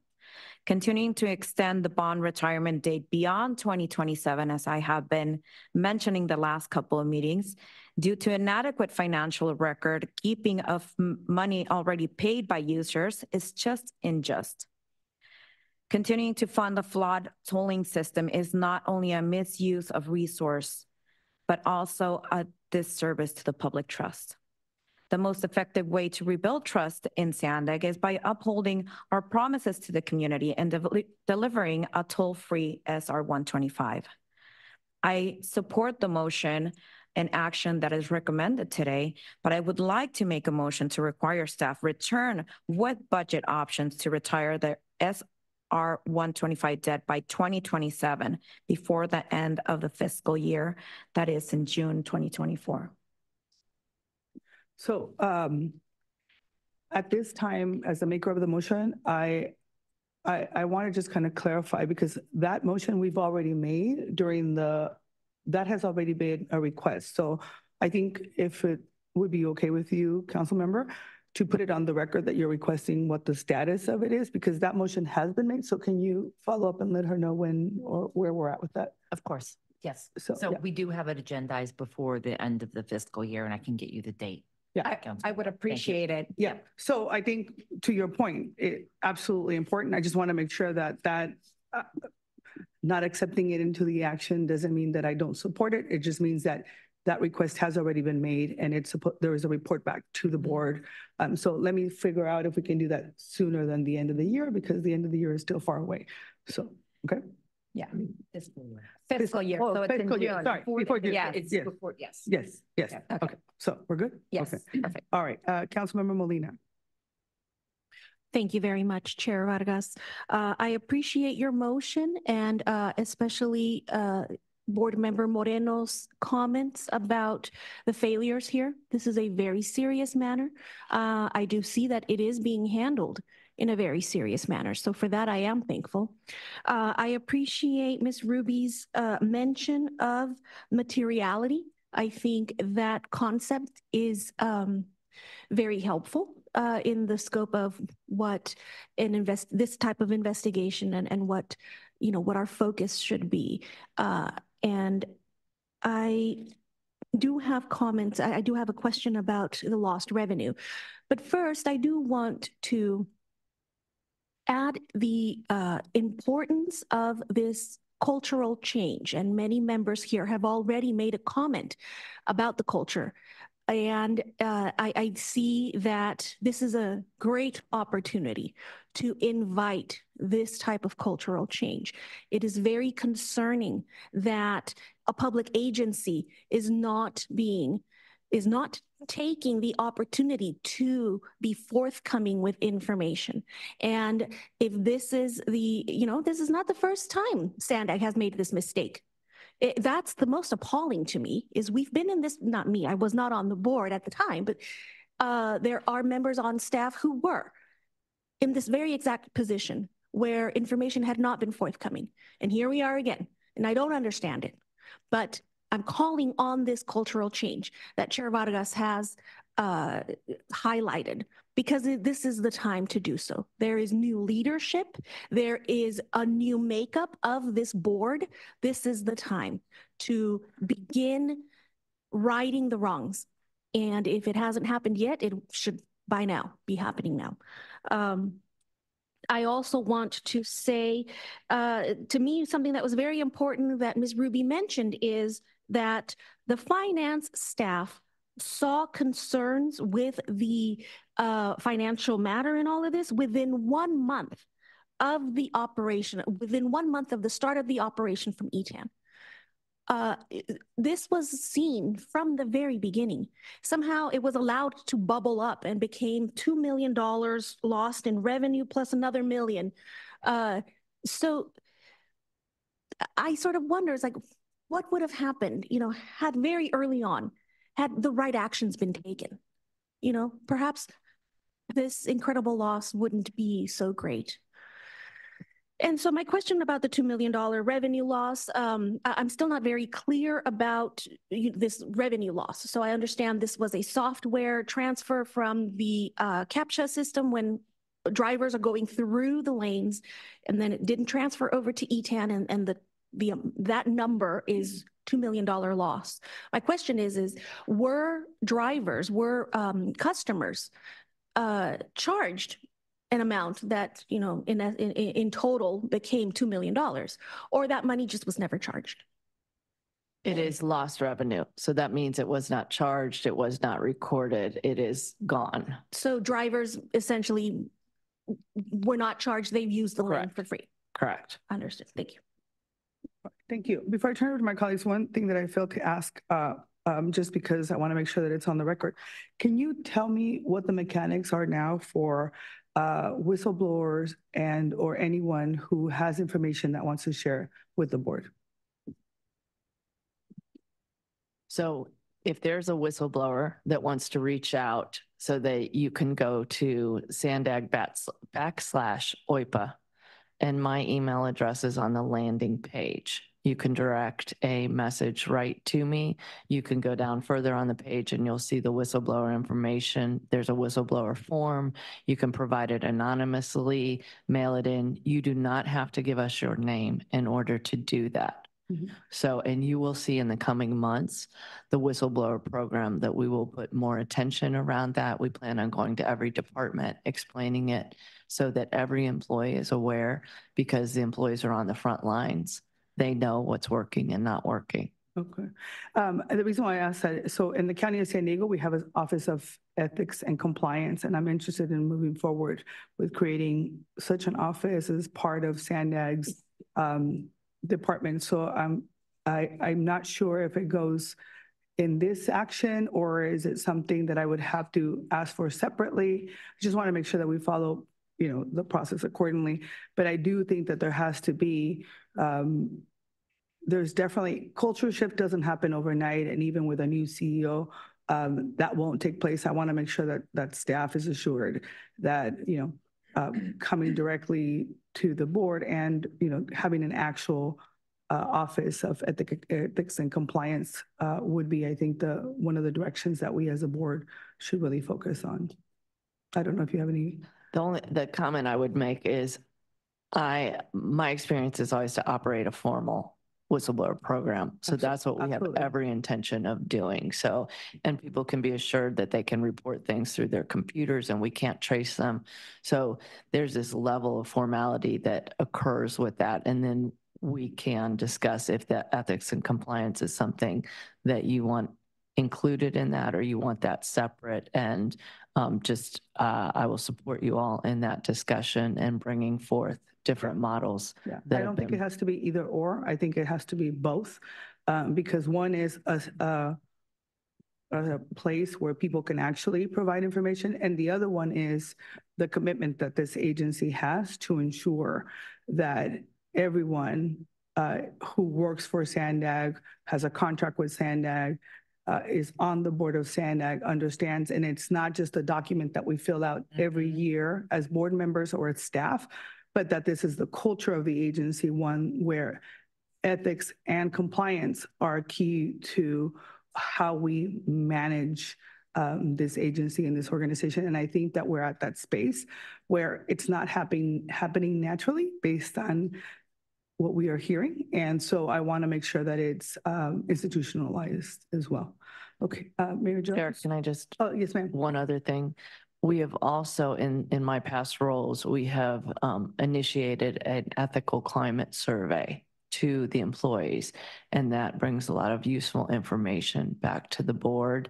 And it also starts to make the employees aware of the processes and the importance that the governing board is placing on ethics. Let's figure out how we include that in that process. Mayor Jones? Thank you, Chair. So our OIPA said today that these issues that we have been brought to our attention in her investigation need to be corrected, and that so that they cannot happen again.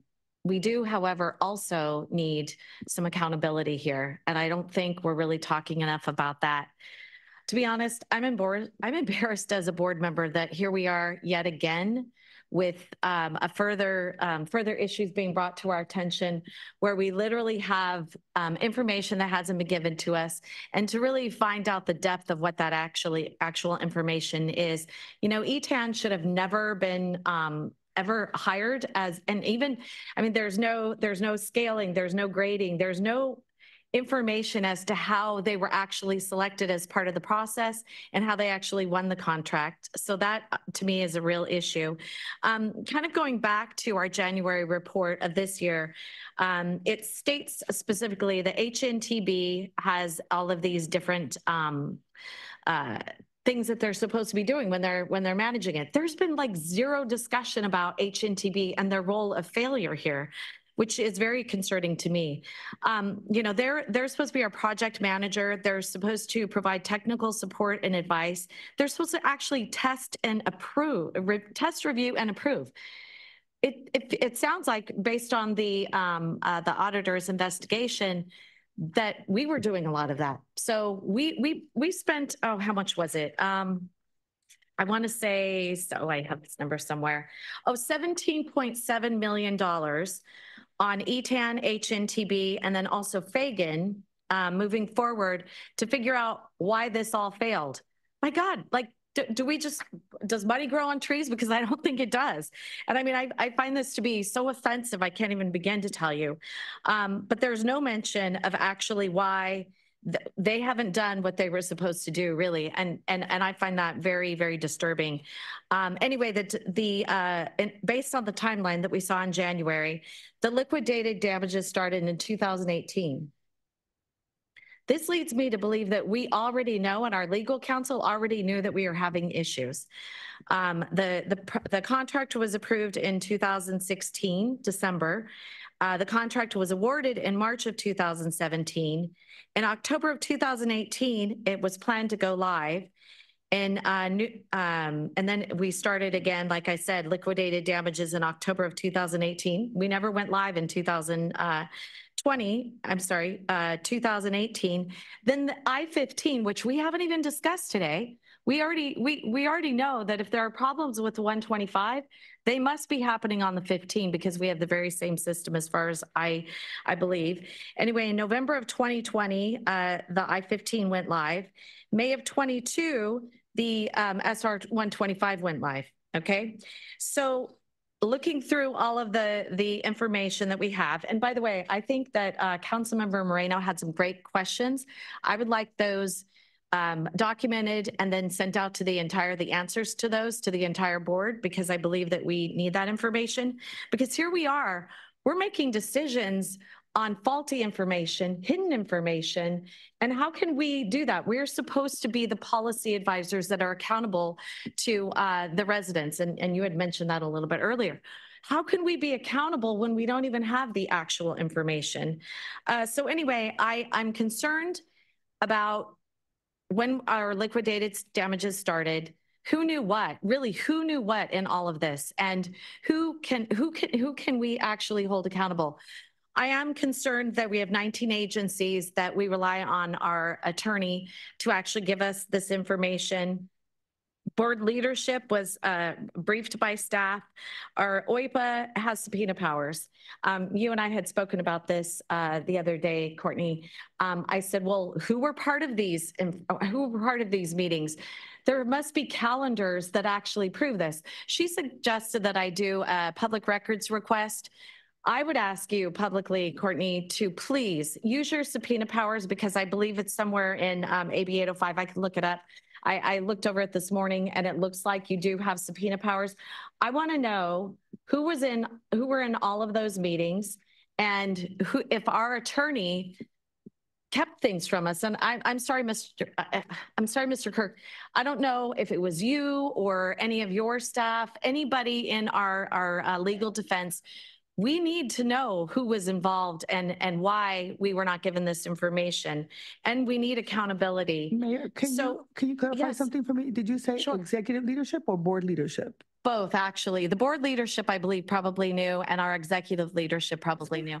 No, I'm not saying you specifically. Okay. I'd like to, so I actually have a substitute motion. So my substitute motion is to include everything that you have there, and also to include that our SANDAG counsel and others in his office, whether our SANDAG counsel and others in his office and board leadership were made aware anytime July 22nd or before, because it wasn't actually brought to the board, and we weren't notified. So were there people that should have told us what was going on before, including our attorney? Because again, you know, we can't we're making decisions on so much money. And if we are not properly informed and we don't know what's going on, it's a problem for me. So I think maybe it would be that you would be able to do your subpoena powers, Courtney, and we would be able to find out, was our legal team, anyone in our legal team informed ahead of time and we weren't informed? Were there any board leadership? I'm not talking about you specifically, but I'm just saying anyone that was informed prior to us finding out? And then also our executive team, whether they were informed and didn't notify us. Because again, I mean, we did talk about the whistleblower, as a matter of fact, the other day when we were speaking. We do need a whistleblower, but you're already moving forward, so it doesn't need to be part of the motion. My motion would be to include whether our SANDAG council and anyone in that office and our board leadership, as well as who was involved with our actual executive team, because everyone's blaming Hassan. It's pretty easy to do that when he's not here. Who else was involved? Who else knew? Who else did not provide us the right information so that we could actually make an informed decision on everything that we have? So are you asking for an independent investigation of that? Yes, I am. Okay, in that case, I would second it. Okay. Okay, so you want an additional, so let me ask Courtney, was that part of your assessment? It was not. So the objectives of the investigation are put forth and to look at the accounting matters, to report back on the errors, and then we have the other reportable matters, which we brought to your attention in relation to the board not being informed. It was not to identify what Mayor Jones is saying. So I think the part of the question is the systemic breakdown, which is what Councilmember I'm sorry, no, Councilmember Moreno was also addressing, and I think it has been addressed by every person that has spoken so far. And so I'm happy to amend my motion so that we can just include it as part of the action. I can add it to my motion. But would that be for an independent investigation of who? That's what she's asking, so I'm happy to add it to the actual motion. Yeah. So it'd be the executive team, the board leadership, and then also our. I would say the board, not just the board leadership. For sure. Yeah, definitely. If we received a briefing from everyone that knew and we were given information, absolutely. And this can easily be found through calendars. I mean, that's what I was actually talking with Courtney about. There's got to be calendars that actually, we'd be able to go back to and look at. So sure. I think it's also important. And I think Teams meetings. I think SANDAG uses a lot of Teams meetings. Yeah. So I think to your point that those responses should be part of also management's response by the April 8th. Yes, including our attorney's office, because again, back to the point of we have 19 agencies here. There have been times, and nothing against you, Mr. Kirk, but there have been times where I don't feel like our agencies are all being represented fairly. As sometimes I felt like, and like in our city, I'm sure all of your cities are the same. We as a board, as a council, have two employees, and that is our attorney and our manager. That's it. So that would be Colleen, and then also Mr. Kirk. So in that little information, and it actually did come out in one of the audits. I can't remember exactly where it was, but it showed that the structure didn't seem to be correct. There was a dot going from the attorney, not to the board. I think it was actually to the executive director, which I don't know. I mean, I feel like you're here to represent us. We're making the decisions. We're the ones that need the representation, because all of our agencies need to feel like they're represented. Our organization chart will show that I have a line both to the chief executive officer and to the board of directors. So the agency though is, I mean, has anyone ever sat down with our general counsel and said, you know, like, have we ever had these meetings? I feel like there should be meetings. I mean, we meet pretty routinely with our city attorney, just so that we know we're all on the same page. We get like an update on things. I don't know that I've ever received anything like that. I highly encourage anyone who would like to meet with our legal counsel to go ahead and do that directly. I think that part of the conversations that we've had, and I don't want to deviate from this component because I think it's really important and your points are absolutely well taken. But having served on CalSTRS, right, the Teacher Retirement Board, we had $298 billion while I was on that board. We had an audit committee, and then we had not only our attorneys, but we also had the independent attorneys that advised our board of about 11 or 12 people, and in addition to the consultants that worked for us directly as board members in addition. So I'm not trying to add additional layers, but what I want to share is that there are mechanisms in place that boards, this is a very unique entity. And so as was AB 805 created to include an independent auditor, I think as we have our new CEO, those are the kinds of recommendations that I think that we should be making and saying, thinking about the bigger picture, about what are the other mechanisms or systems that need to be in place. Because in the end, the mission of SANDAG is one that actually is what we're all here for, which is ensuring that our communities are able to get to where they need to go. Funding is adequately shared with our communities, and many of the local cities who are here would not be able to receive the funding that they get if it wasn't for the work that we do together. So I think there's some mechanisms that we can actually, as we're moving forward, really share. And I think great questions for also the person competing for the CEO position as we move forward. Is there anything else, Mayor? No, that would be it. So, and then the independent, so it's an independent investigation, and the, our OIPA would be able to use her subpoena powers if it's necessary. Well, no, just her subpoena powers to get the information for the independent investigation. No, it has to be an independent investigation. Do you think that they would be able to get the information properly?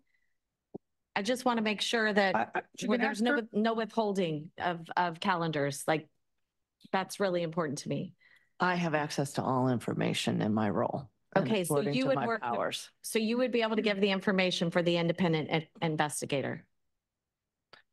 So you're saying you don't want OIPA to, you don't want me as the investigator and my team to perform it? Well, what were you saying? I mean, at the pleasure of the board, it seems to me that I think Courtney has demonstrated that her office has the ability to do an independent assessment. The independent assessment that she did was exactly what we had asked her to do. So this is sort of the second phase to the second step. And I think it's fair to say, could you please go ahead and do it, take it a step further and do this independent assessment specifically to what the mayor has requested. And I think you have the capability to do that, correct? We do. I do have one clarifying question. Do you have the time for it? That's really honestly one of my biggest concerns, whether you have the time for it. Mayor Jones, what I'm hearing is a very specific request. Yeah. So that's what, and when we do investigations, they're designed to answer the question. So based on the request, I believe that we do have the time to fulfill that request. Okay. Thank you. Great. Thank you. Wonderful. Vice Chair. By the way, I do agree to that amendment. I'm sorry? I do agree to the amendment. Thank you, sir. I appreciate the process clarification. Yes, very good. Yeah. Yeah. Thank you very much, Chair. And thank you very much, Ms. Ruby, for all of the work you did. It's quite impressive that you and your team were able to pull all this together and answer quite a number of the questions that we have, although as we've heard today, there are quite a few unanswered questions. I think the seriousness of this has been underscored by everyone who has spoken, the critical nature of this to our reputation, to the trust that we require of the public to put in us, which has been harmed by this and other audits, this investigation and other audits. This has to be corrected. And I think that we're on the right track to do that. And I do want to acknowledge our chair. I think that with her background and experience, she is uniquely qualified to be here at this time and put in place all of the recommendations that she has, including bringing us together today and immediately responding and allowing us to add to the investigative work that will be ongoing. Because again, this is a very serious thing. I have a couple of questions that haven't been answered, and that is, it seems to me that ETON was just absolutely not ready to go live. And it was clear that they weren't ready to go live. So who made the decision to go live? And was the issuance of bonds, did that have anything to do with that decision to go live clearly before there was, a sound system set up? Do you have that information now? What we have in the report is that at the decision point, it was decided that they did not want to delay. So that was one of the risks they identified, right? ETAN was already 30 months behind, but felt that the delay would impair CAPTCH. So they chose to reduce functionality in ETAN in order to meet that. And then another risk that we note there is, right, they were concerned about ETAN's performance, they meaning SANDAG. So to mitigate that risk, it would have been to increase monitoring. Immediately, we say in the report, ETAN and SANDAG did not understand the level of performance issues that they would be faced. So there's a tracking system that tracks performance issues that both SANDAG Finance and SANDAG Toll Ops were reporting internal work tickets. From 22 to 23, the work tickets doubled and went up to 1,200. There's a cumulative chart in the report that shows you each year the number of tickets they're putting in, and then you see it double. It just seems to me it was a pretty bad decision to go live with a system that just wasn't working, and it's just compounded ever since. I too was shocked to see the phrase QuickBooks in here. My thought had always been that ETAN was creating this unique system for our unique needs, and only they could do it, or they were chosen to do it because they had the skills and the talent to do it, and clearly that's not the case. So that's quite frustrating. Can I make a point? Another thing I'd just like on that. Yeah. Please, yes, correct me. SANDAG used QuickBooks for the tolling, to produce the tolling financial statements. ETAN did not use QuickBooks. ETAN's Fastlane tolling system, their general ledger that's where you see all the problems occurring.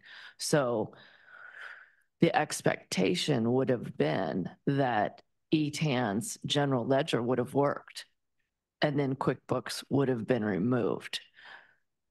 So it's SANDAG had to continue using QuickBooks in order to issue the financial statements.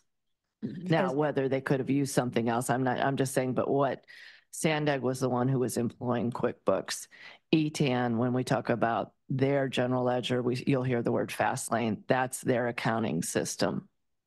And QuickBooks would not have needed to be in the mix had ETAN's system fully worked and integrated better with the CAPTCH system and our internal general ledger. But I guess we used QuickBooks for our general ledger. My understanding is that QuickBooks, when we purchased SBX, is that right? The South Bay, right? SBX, Express, when we purchased that, that's how that system was being maintained, was QuickBooks. So I think that SANDAG continued the process.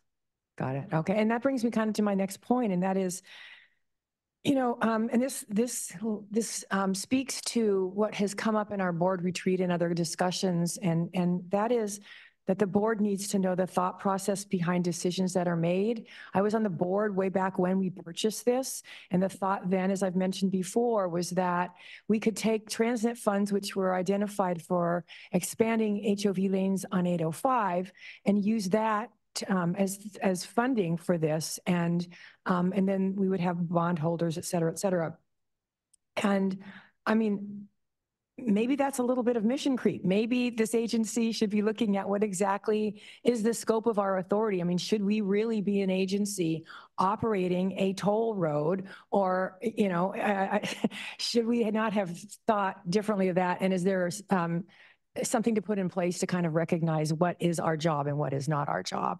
Because this this has just been a mess, kind of from the beginning. So, and then I also had questions about HNTB, like they're supposedly, you know, the way I would look at it is the owner's eyes, because I know a lot of people in the construction contracting world who will hire an owner's eyes person. Should that owner's eyes organization be reporting to, you know, the board maybe, or is there some other place to be reporting? Maybe would have known these problems at the board level sooner. So just a couple of thoughts there. And then my final is, you know, we've got these bonds that we have outstanding on this, and I don't know how much bond coverage we have. I don't know what all of this means to the bonds, to our ratings, to our, in the future, to the actual payment of these bonds. Is there part of the fix? How are we going to make all of this right? And maybe that can be included in some of your responses, is how does the whole bond situation fit into the problems that we're identifying, and or if they're involved in any of the solutions that we might, like it's been suggested that we not pay we just open it up to be a free road. I don't think that could occur, because then we wouldn't have revenue to fund our bonds and make our bond payments. So I'm just curious how all of that fits into the big picture that you're going to eventually present to us. Should that be a response from management? Okay, yeah. Yeah, thank you. Thank you. All right. Thank you. Councilmember Vasquez, did you clarifying question? I'm sorry.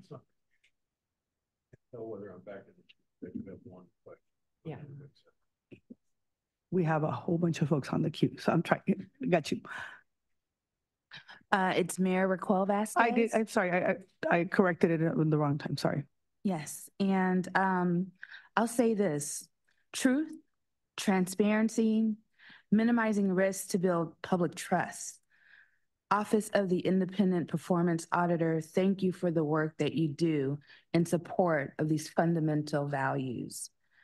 We know that this issue is critical, and addressing the tolling in financial accounting issues that may present some obstacles for SANDAG and OIPA, but we know that it is imperative that we act swiftly to rectify the issues, to uphold the integrity of SANDAG and system operations. After reviewing the report and a follow-up meeting yesterday with the Independent Performance Auditor, and we actually had some challenges, but we got through those, it became very apparent to me that accuracy, transparency, and accountability are paramount in ensuring the integrity of the tolling system. For example, the report revealed challenges in implementing the ETAN's back office tolling system, which were not promptly addressed by executive staff or communicated to us, the board. And this lack of transparency and delay in addressing concerns must be addressed to prevent similar occurrences in the future. Additionally, the investigation highlighted significant revenue losses due to errors in the roadway system and the failure to activate certain functions within ETAN's BOS. The financial discrepancies underscore the importance of a robust monitoring and internal control system to ensure accurate billing and to prevent revenue loss. And it is important, if we want to minimize risk for this organization and to keep SANDAG moving forward, that regular audits and transparent reporting, those things are essential in effectively managing the State Route 125 tolling system. By prioritizing truth, transparency, and regular audits, we can uphold the highest standards of accountability in SANDAG operations, minimizing risk and restoring public trust. So, you know, I support the motion that we have, along with the changes that have been made to the original motion. I just have one question, and my one question is, why was the DMV hold not operational? I'd like to know the reason. Thank you, Mayor. I'm actually going to turn to the other investigator on this to talk about, the mayor and I talked about that last night. And when the mayor talks about challenges, it was we had technology challenges. We didn't have challenges. So I am going to have Doug DePete talk about the functionality. Can you state your question one more time, Mayor?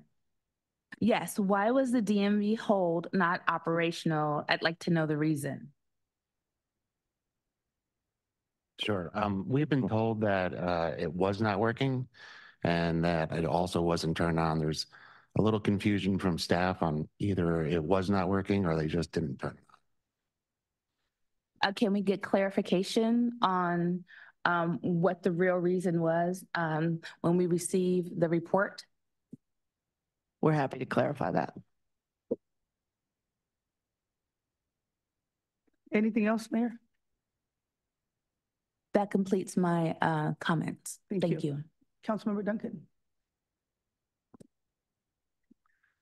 Thank you. I appreciate your report and especially how quickly it seems to me that it was prepared and handled and the committee and everyone's efforts. I do appreciate it. I do have I'm not going to repeat all the other comments of the fellow board members. I have just a question or two and a comment to make. I wanted to follow up on one thing Mayor Jones mentioned briefly about HNTB. Yeah, I believe in the very start of this meeting today, there was a comment that HNTB ran some checks or did something and either the ETON failed on those or I believe you said, or HNTB just didn't run them. And so for that to be almost the entirety of the discussion of HNTB on this issue, and again, you can explain why, maybe it's outside. Go ahead, please. ETAN was unable to run the report. So it was ETAN's responsibility to run the reports and then for HNTB to validate. So in those reports that were provided, most of them that were provided failed. They didn't work properly. And then there was also a group of those that they couldn't be validated because ETAN couldn't get them to run in the system. So thank you for that. That actually highlights my question or raises my concern even higher than about what I was asking because I didn't realize that. There's nothing in your report to share about HNTB or their roles or their failures or what we should be looking at. One of our, I believe, correct me if I'm wrong, our highest paid vendors of this whole agency's role in this. I mean, I thought they were, in essence, our representative in this situation. Mayor, that is not in the scope of this investigation. If you would like us to further evaluate that, that's what we can do that. But we looked at with expediency, given the concerns around the accounting and given concerns around the errors. That's what the objectives were for this investigation. Yeah, so my reply on that is I know that we are looking at, as an agency, our relationship, I believe, in all of our contracts. Didn't we have a motion on that with the large vendor? Did you have something, Chair, to say? No, I was going to say, I mean, I think it would be prudent to, at our April 12th meeting, have a representative from them to come and answer the questions to us. Pretty fair and simple. Sure, I would love that. But also, I do think some information should be 100% prepared about what were their roles, what were their responsibilities. You know, I don't have that contract in front of me of HNTB on this issue, but I'm sorry. I just mentioned it was in our January thing. They would meet any of their responsibilities. Right, and when that happens, what happens next is my question. Who's investigating it? And I do understand maybe at some point we will end up in closed session on if we're going to have legal issues, but I was just surprised that there wasn't anything else in there. I understand that if you think that wasn't on the scope, I understand, but they were a major player in this whole relationship that I think failed this board dramatically. The other comment I wanted to make, I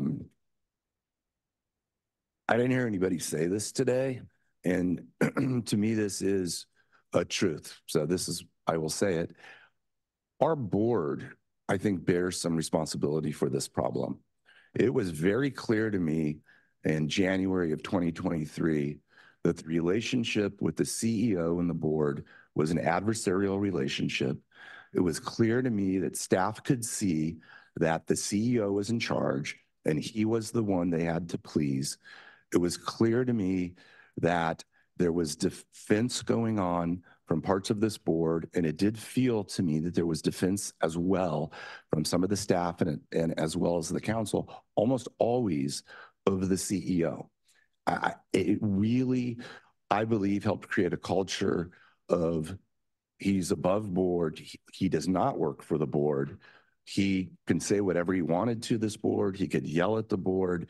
He could do things that were not directed by the board. And maybe behind the scenes, maybe whatever, there was, attempts to address it. But I'm glad we have moved on from that. And I'm not trying to go back and cast aspersions on anyone, but I think it's important to note because we're still running this agency and we're going to get a new CEO. And I just believe it's essential to acknowledge that we could have done better and we should definitely do better to ensure that the culture of this agency is one that this board runs this agency. This board runs this agency. Thank you. Thank you, Councilmember Duncan. And I will say that, I've been on this board now for a year and a half and as the chair, right? A year and a couple of months. And that was one of the top priorities in making sure that the CEO understood what his role was. And as a board, we made a decision of what the next steps were. And I think all of us can take accountability for that. We're not going to sit here and say, who hired him, who didn't hire him, what happened before, what didn't happen before. But I think to your point, and part of the discussion that we had at our SANDAG board retreat was what is the CEO that we want of the future? Because I think there is the responsibility we take now for members prior to us being in this capacity, in this role, our responsibility is. And then as we're moving forward, what are the things that need to be institutionalized? And what are the things that we need to be very clear with the next CEO and the executive leadership team and the culture of this entity so that it is clear about how we ensure that the public good is always a top priority and that we are informed as we should. So completely agree on that. Councilmember Brookholder. Perfect timing. I just finished my breakfast at 11. Thank you. I appreciate it. I also appreciate all of my colleagues, as asked many of the questions that I had. So given all of the known issues prior to the program going live, I can't imagine why Eton was in business at all. You and I both know private business can never operate that way. They would be out of business because it's performed so poorly. So I just wanted to ask if during the course of your investigation, if there was any looking into potential relationships between Eton and the CEO or CFO. There was not. Okay, I think that would be helpful. Because there's no logical reason that we would be using a failed system. There's just no logic around that. So there has to be something somewhere. Okay, so how many State Route 125 accounts are there? There are about 89,000. Okay, 89,000. And just based on the chair's comments and some of the other comments, along with other members, can the tolls be stopped while the back of the house is getting worked out with all the kinks and the failures? And I don't know. Oh, I would not be able to answer that question. Anybody? It would be legal or management. I think it's Okay, so there's the question, technically, can you turn tolls off? Technically, you can. We have accountability to the people who we received a loan from and we're paying off that loan. So if we stop collecting tolls, we're not paying off the loan. So I think these are the things that we're looking into right now. How could we pay it off? How could we get to a place where we're not collecting tolls any longer? And that's the report that we will be bringing to you before the end of the fiscal year. Yeah, I'm just considering, the negative impact it has on, and we had talked about equity and all those things earlier. So it's not fair to tax someone, which is essentially what it is, for a failed system, right? If I'm a user and it's not working, I'm not going to pay for it. Thank you for looking into that. And to Councilmember Duncan's point, I think, this board acted to fire the ETAN, however you say that, because of its failure. And I'd like to suggest maybe it's an amendment to your motion, Chair, that we suspend essentially using HNTB due to their failures. I mean, they were supposed to do all of this stuff, the tech support, project management, I don't know, including reviewing bugs. I mean, they didn't do what they said they were going to do. So that would be my suggestion. Councilmember, I appreciate that. And would you be okay with us bringing, instead of adding it to this amendment, but it's duly noted, and we bring that item into our closed session on Friday so that we can follow up to the other discussions, unless it can be had in open session? I'm not sure. I think both Councilmember Duncan asked for some of the, not only the response, but I want to make sure that we are in a space where we are, because I know there's been some negotiation issues. So can you It is share? within the scope of what we talked about before in closed session. It would certainly be appropriate to follow up on those discussions as we come back to you in closed session on this subject. That's acceptable. Thank you. Thank you. Anything else, Councilmember? Okay. Mayor Wells, please. Hi, Courtney. Thank you for the report. I've got a couple of difficult questions for you. In regard to HNTB, how many dollars flows from SANDAG into HNTB each year? Mayor Wells, I don't have the answer on how many in relation to in totality with the various HNTB contracts. I can tell you that there was a combination of 7.4 million, and that relates to both their oversight responsibilities over the ETAN and the CAPS oversight, and then 1.2 million to oversee both. And then the remainder was for the BOS system only.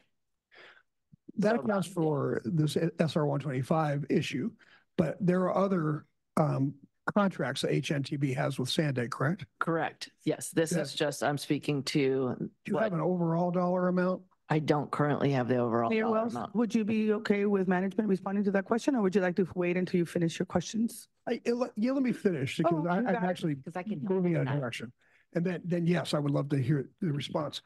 Are you aware that HNTB has financed or paid for political advertisements and political support of sales tax initiatives in the past?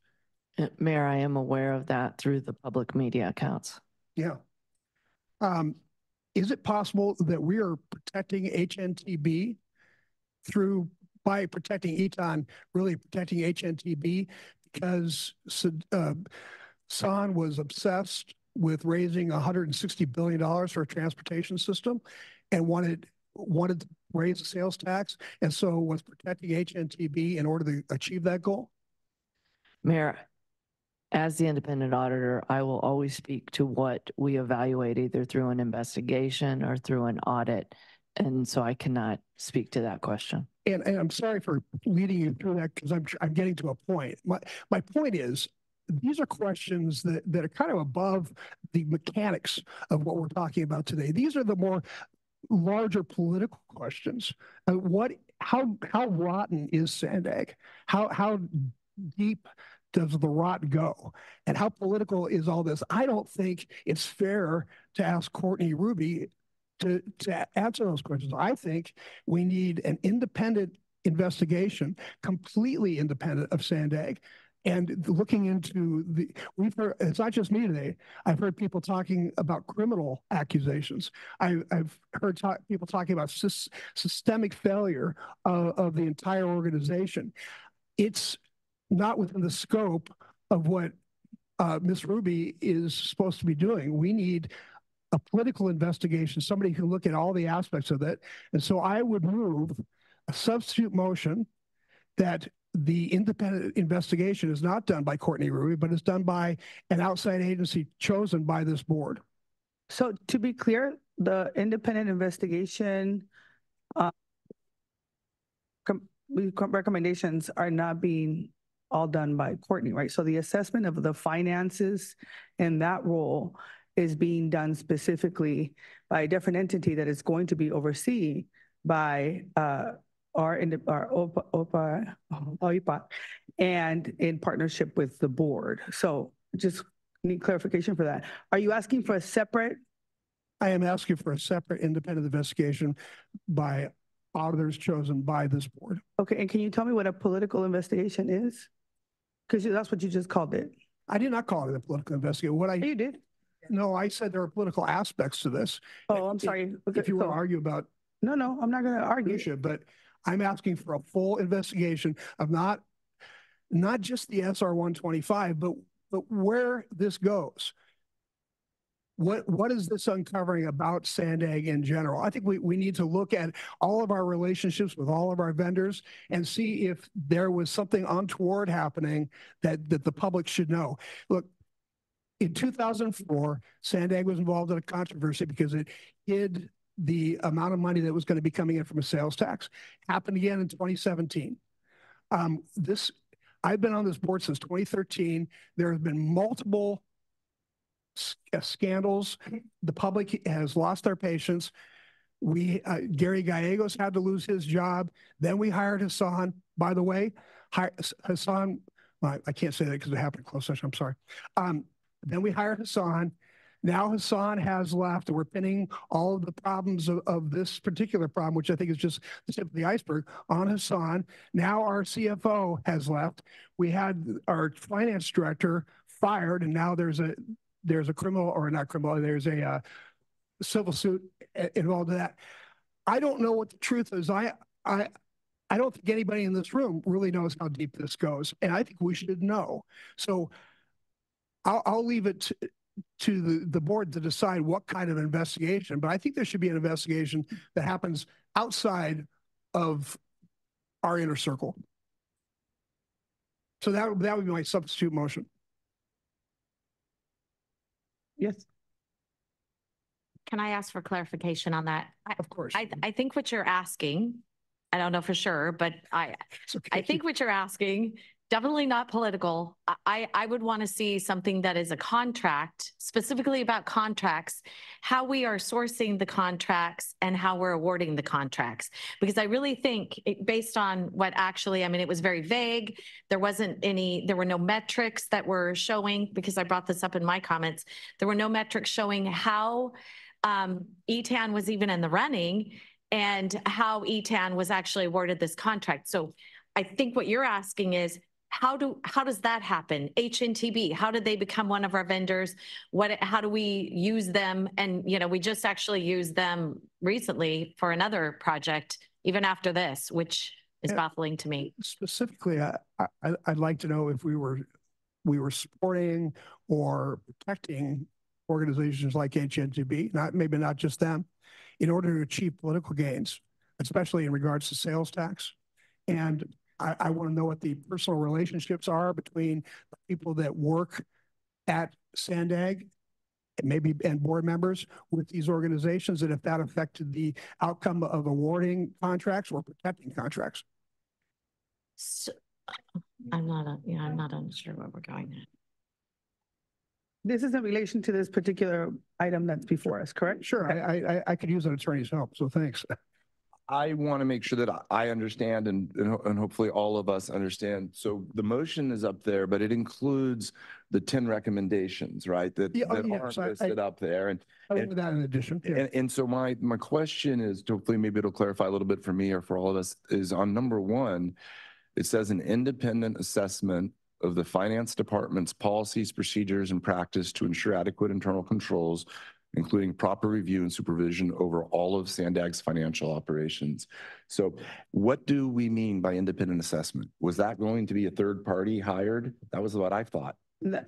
Yes, that is what we're asking for, and that's what the recommendation. You want to just go ahead and clarify that? And then the part that I was really interested in was making sure that they're not reporting to SANDAG leadership team or executive team, not because I don't have faith in it, but because I want to make sure that it's extremely transparent and accountable and fair. So So this recommendation is very specific in relation to what we found in the investigation. This is saying, based on what we saw, the finance department needs to have an independent assessment by financial experts coming in and saying top to bottom, what are the policies, practices, structure? Is there proper internal control, supervision? It's not that my team couldn't do it. It's not the best use of our resources to do that. So we want a CPA firm or a firm with such qualifications to come in that does this day in and day out. They'll be most efficient to bring this because the turnaround needs to occur quickly. And I appreciate that. Yes. The reason I bring this up, Chair and Mayor Wells, is whether or not if you're asking, so there is some independent activity going to occur. And if you're looking whether it can be broadened, is your motion potentially or your request in number one, or if you're asking for something very different. I'm just trying to help with the motion. No, I appreciate it. Thank you. Well, part of it, I was under the impression, based upon the discussion we had with Mayor Jones and Mayor Voss, that the audit was going to be in-house with our own internal auditor.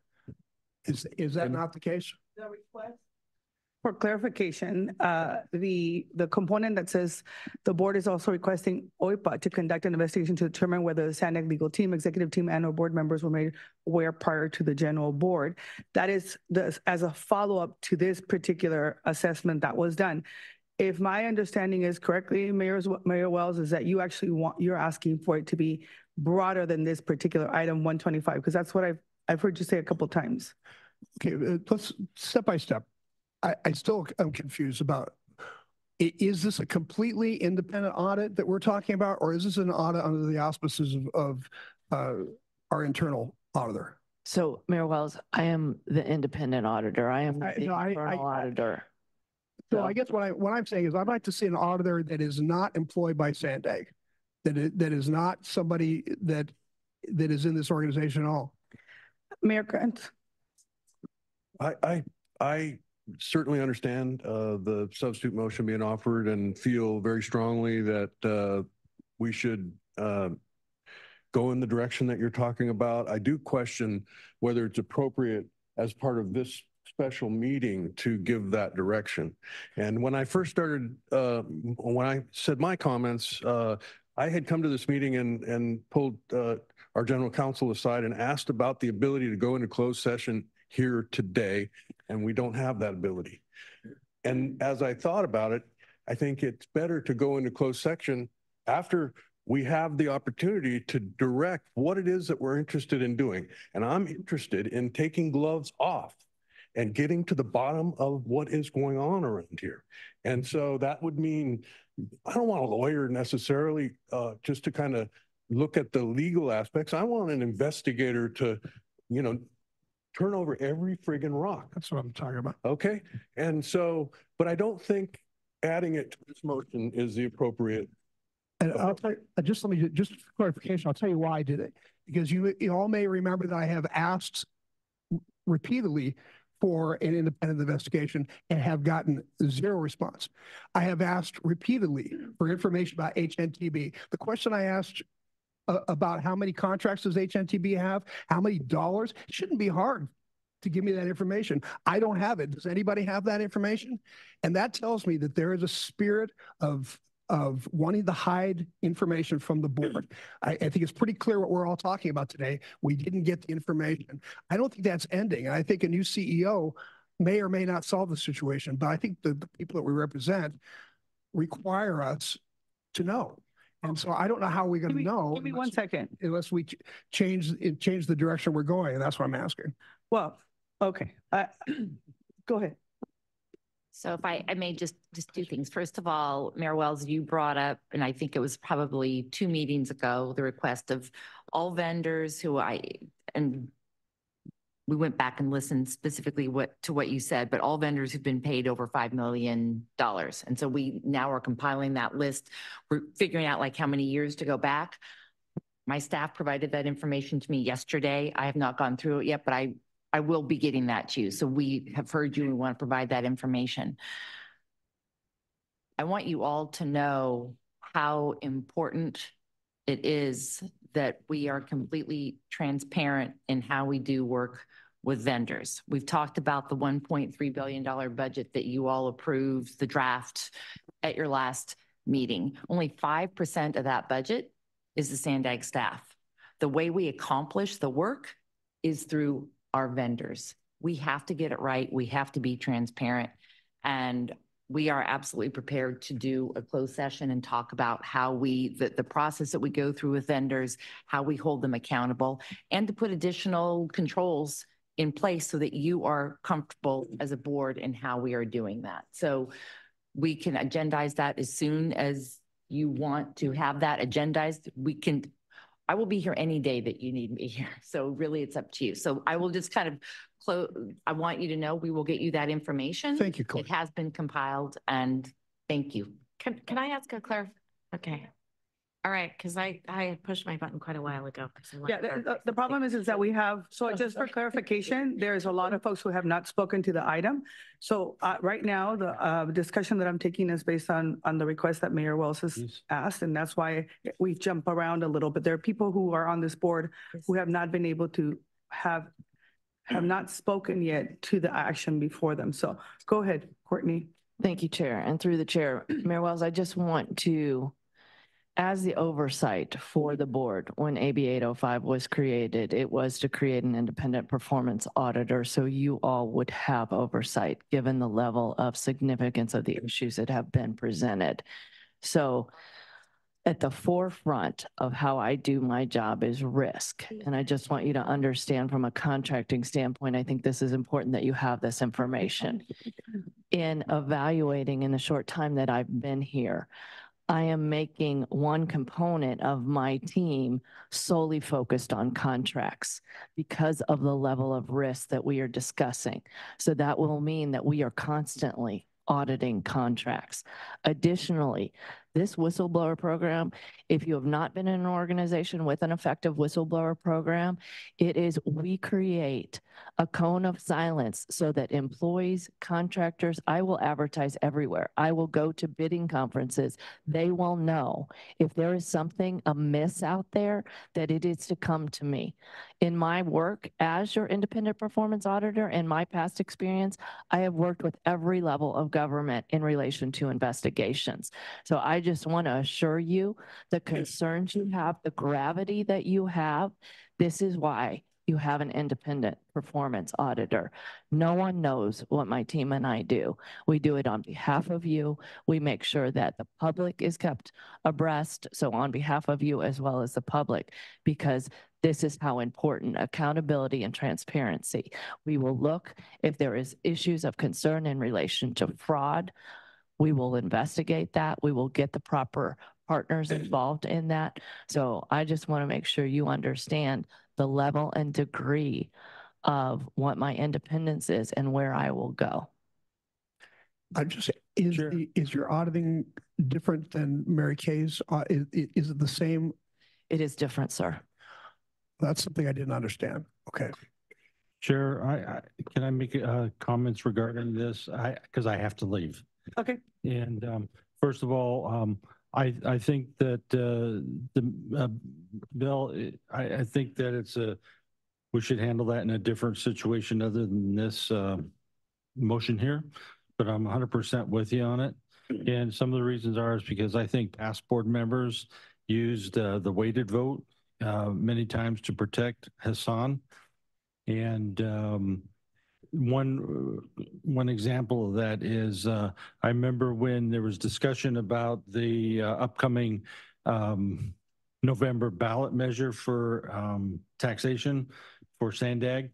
In the early stages before it was actually put into play, Mayor Bailey questioned SANDAG's participation in crafting and providing information and supporting that with the union that came forward to put it, and he was shut down immediately.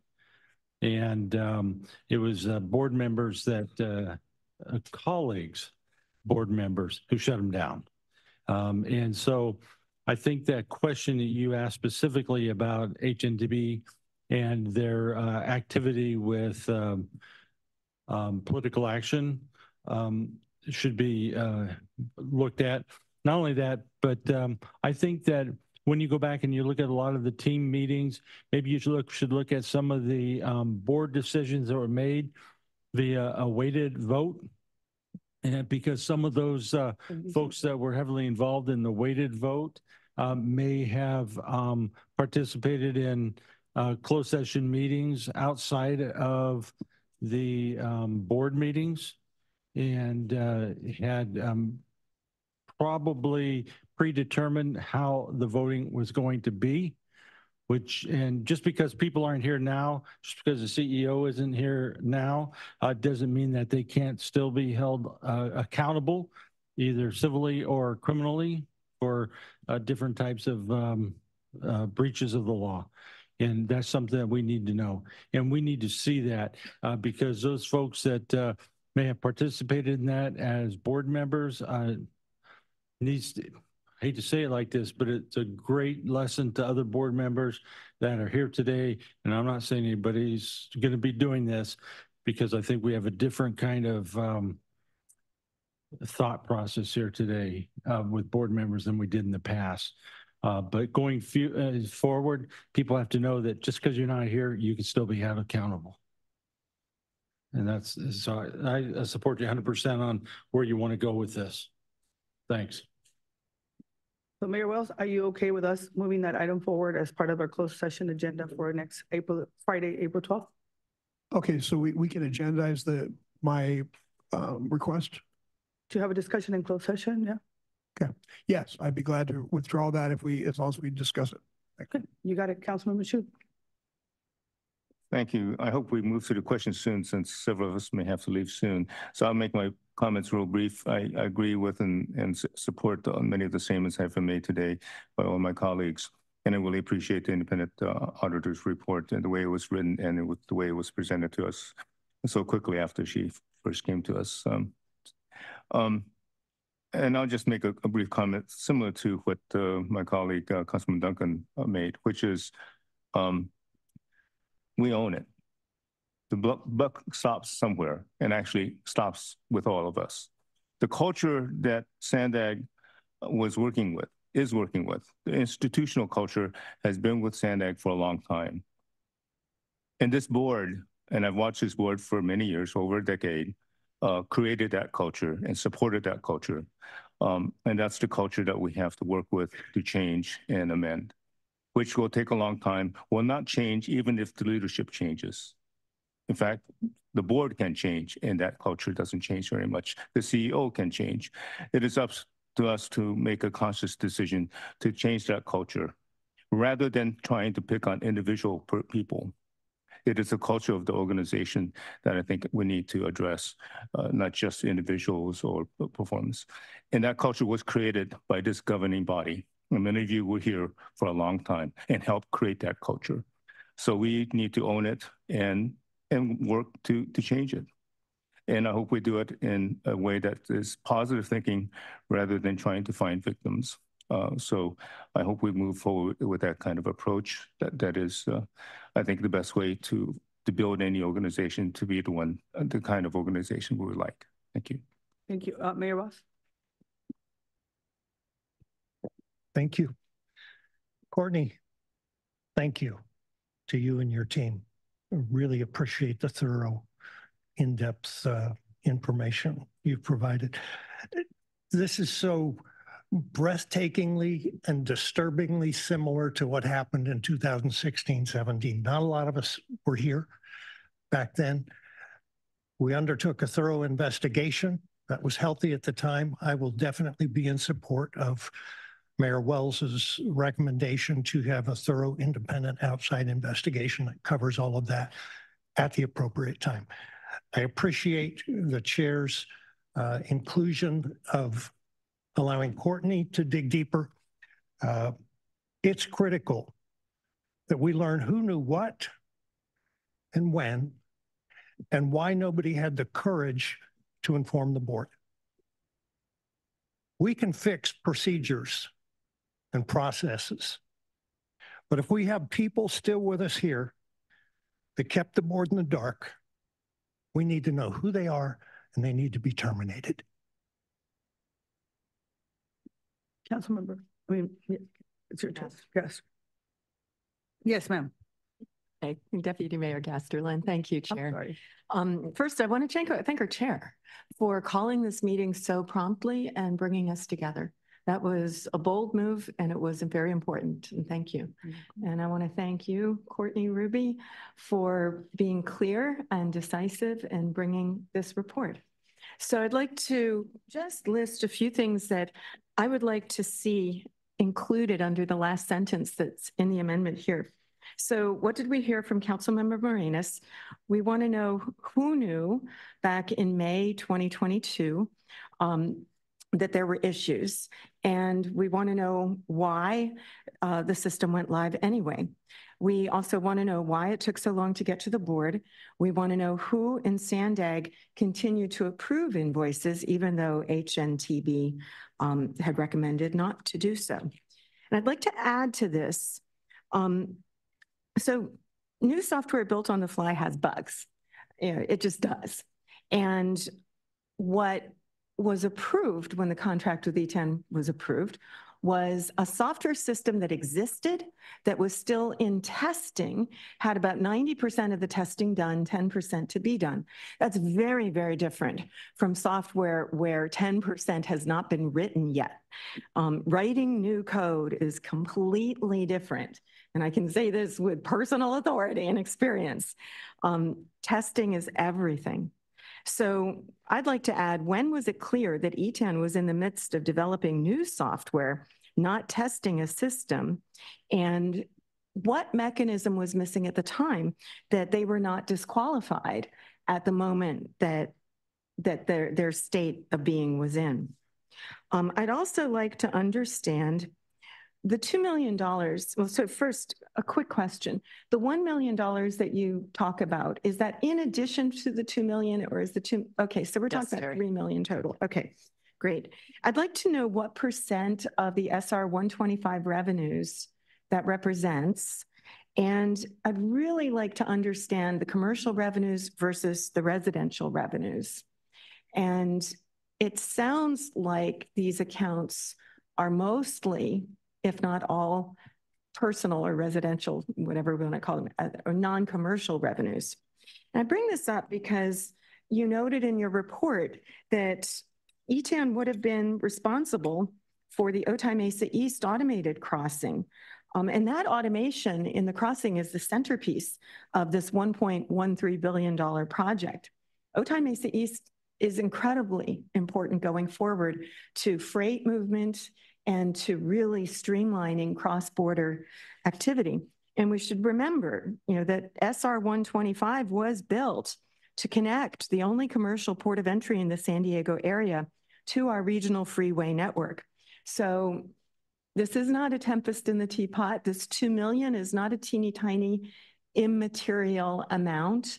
And I really appreciate the distinction between materiality and accuracy. Materiality is relative. This is the tip of an iceberg. I'm so glad that we've arrested it right here, frozen it perhaps is a better way to say it, and that we're going to fix it. So I'll end on a note of positivity looking forward. I'd really like to see our board find a way to adopt an explicit policy that we are committed to acknowledging, accepting, and fixing software-based errors as they arise. And, Del Mar has been, subject to errors. I'm actually going to report this to you now that I know that this is a path. And I think we owe it to our constituency, to our jurisdiction, to every single person who uses a highway or a road in San Diego County to make sure we do this right. So I'll repeat it. I'd like to see this board be open to a policy, creating a policy where we acknowledge, accept, and fix. We commit to that, to software-based issues, to fix them as they arise. So thank you. And my questions have been answered, and I'm sure I'll get these numbers now that I've asked for them. Thank you. So just, I want to just make sure that we're really, I want to make sure everybody has an opportunity to speak who has not spoken yet. I have two people on the queue, Mayor White and Deputy Mayor Keim. I know that this is a very important vote for my colleagues, so I want to make sure, I know people have to leave, they had a time certain, a lot of people had time certain at 11:30. So I want to give you your time to speak, but I want to just make sure that if the folks who are still in the queue who have already spoken, if you are, I would like to call the question after my two colleagues speak, but if there's something that is extremely important, we'll open it up. But go ahead, sir. Thank you, Chair. I don't want to beat a dead horse here. I think all of my concerns have been addressed. One of the main concerns was exploring some sort of a whistleblower program, so thank you for that. And the only thing that I think I can add to this is just recognizing the SANDAG staff who have essentially taken on the responsibility that should be ETANs and thank them for that additional work that's on top of their daily duties. Thank you.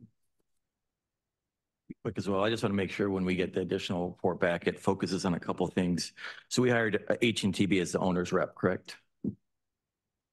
That is correct. And we hired, and that was before ETAN, correct? That is for this correct. project. And so essentially an owner's rep, a good way is there's to serve as a liaison and ensure that owners' best interests are carried out and the project moves on track and without overruns, correct? This report did not go into those details, but that is my understanding, but management may want to address that. But, and that's all. H&TB, them hiring them as the experts because we're not toll road experts, did they recommend us choosing ETAN? Because right now we're putting the responsibility of choosing ETAN on staff, which I'm sure relied on recommendations.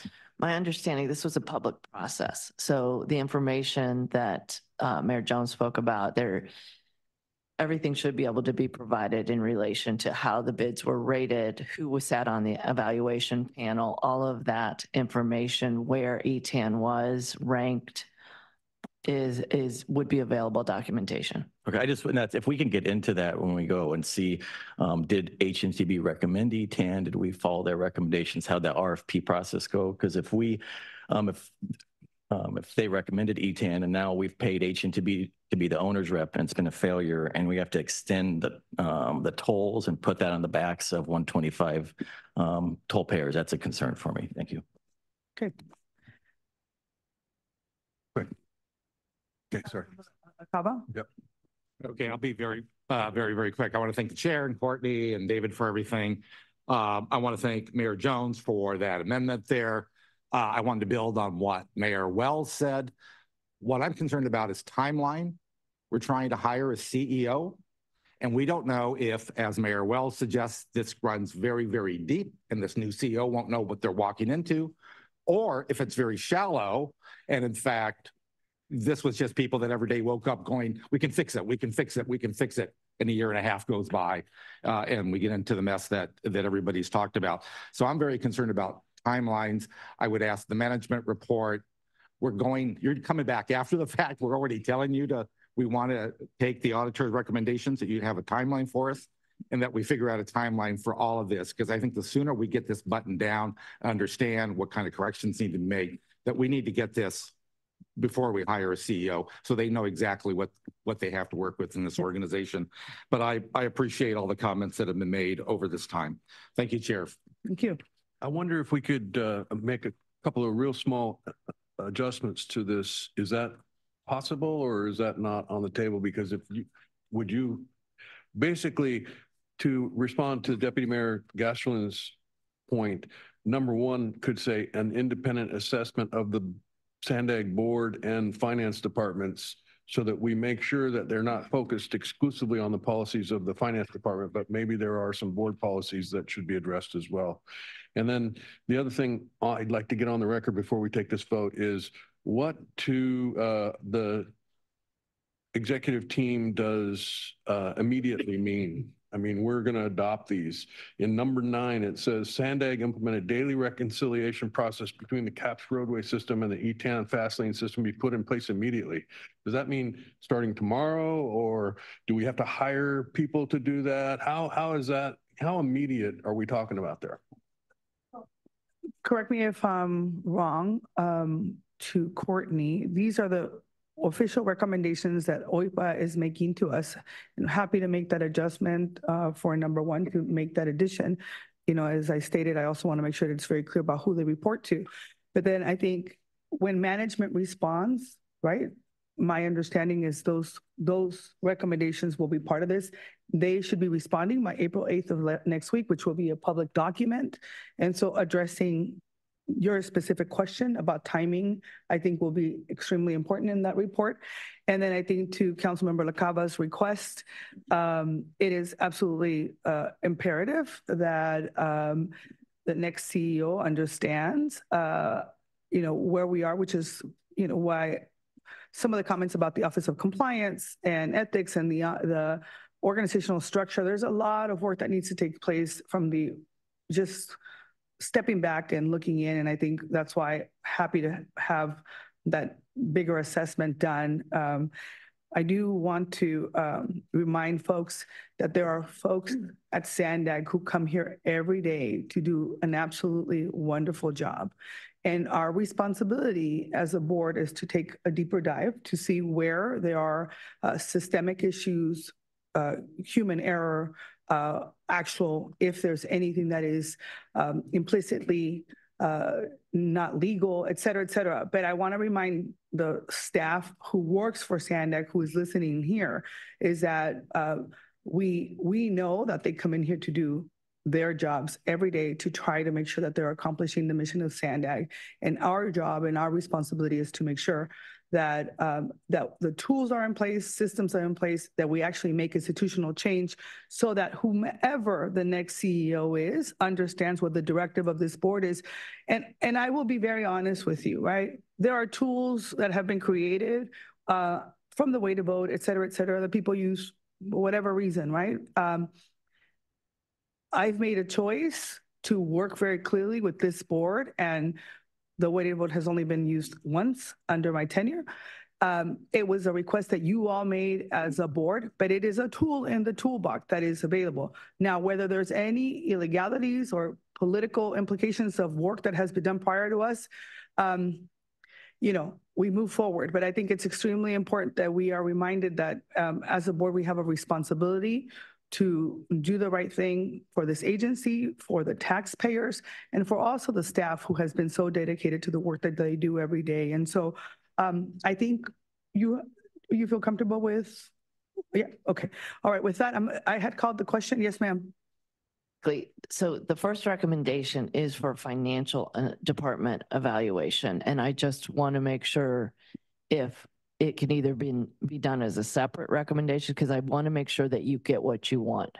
So if you could clarify exactly what you want the board policy assessed on. So I think there's maybe, and I don't know, Mayor, you can tell me. I think one of them is addressed based on the recommendation and the request that both Mayor Ba and Mayor made around the issue of assessing for this particular issue. Who knew, who didn't know, right? That's what's on the last one. But I think to your point, as Courtney responds, as we're looking at taking a deeper dive, which is what Mayor Wells and some of the other members have asked for, I think that is the directive we can give at our next board meeting about specifically what we want. And so what I would recommend is that if any of you have specifics of what you want to see in that investigation, if you can share it with me, and we'll make sure that we work through it so that we have a recommendation for the board as we're moving forward. And of course, if it doesn't have everything that you need, once the agenda is public, you're happy to make any changes as necessary. Yeah, and I just, to me, when I read this and I read it after Deputy Mayor Gaston's comments, SANDAG's financial operations ultimately are the responsibility of the board. So this kind of narrower view of just the finance department policies, to me, is not as broad as I would like it to be. But I know I'm going to be here at least through November, December timeframe, and I will make it my business to encourage. So I'm not really worried about whether it gets changed here or not. If she's uncomfortable with it, that's fine. I'm good. We'll bring it back for the next meeting on Friday of next week. Right. Great. Okay, it's just about expediency. Thank you. Thank you, Mayor. Okay, so I called the question. You have a motion before you with the additional changes. Please vote.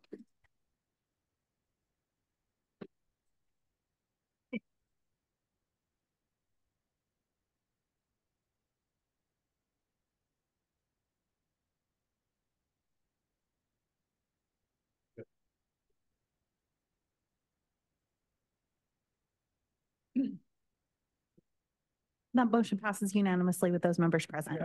Yes, sir.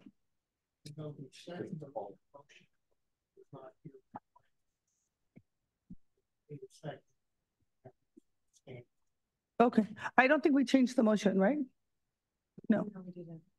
What, did we? I'm sorry. Did you? Okay. I think we should be good, right? Did you see any We'll note irregularities? your conditional second for the record. How about that? All right. Well, again, thank you so much. I hope today is Good Friday. I hope for those that celebrate, you have a wonderful, wonderful day.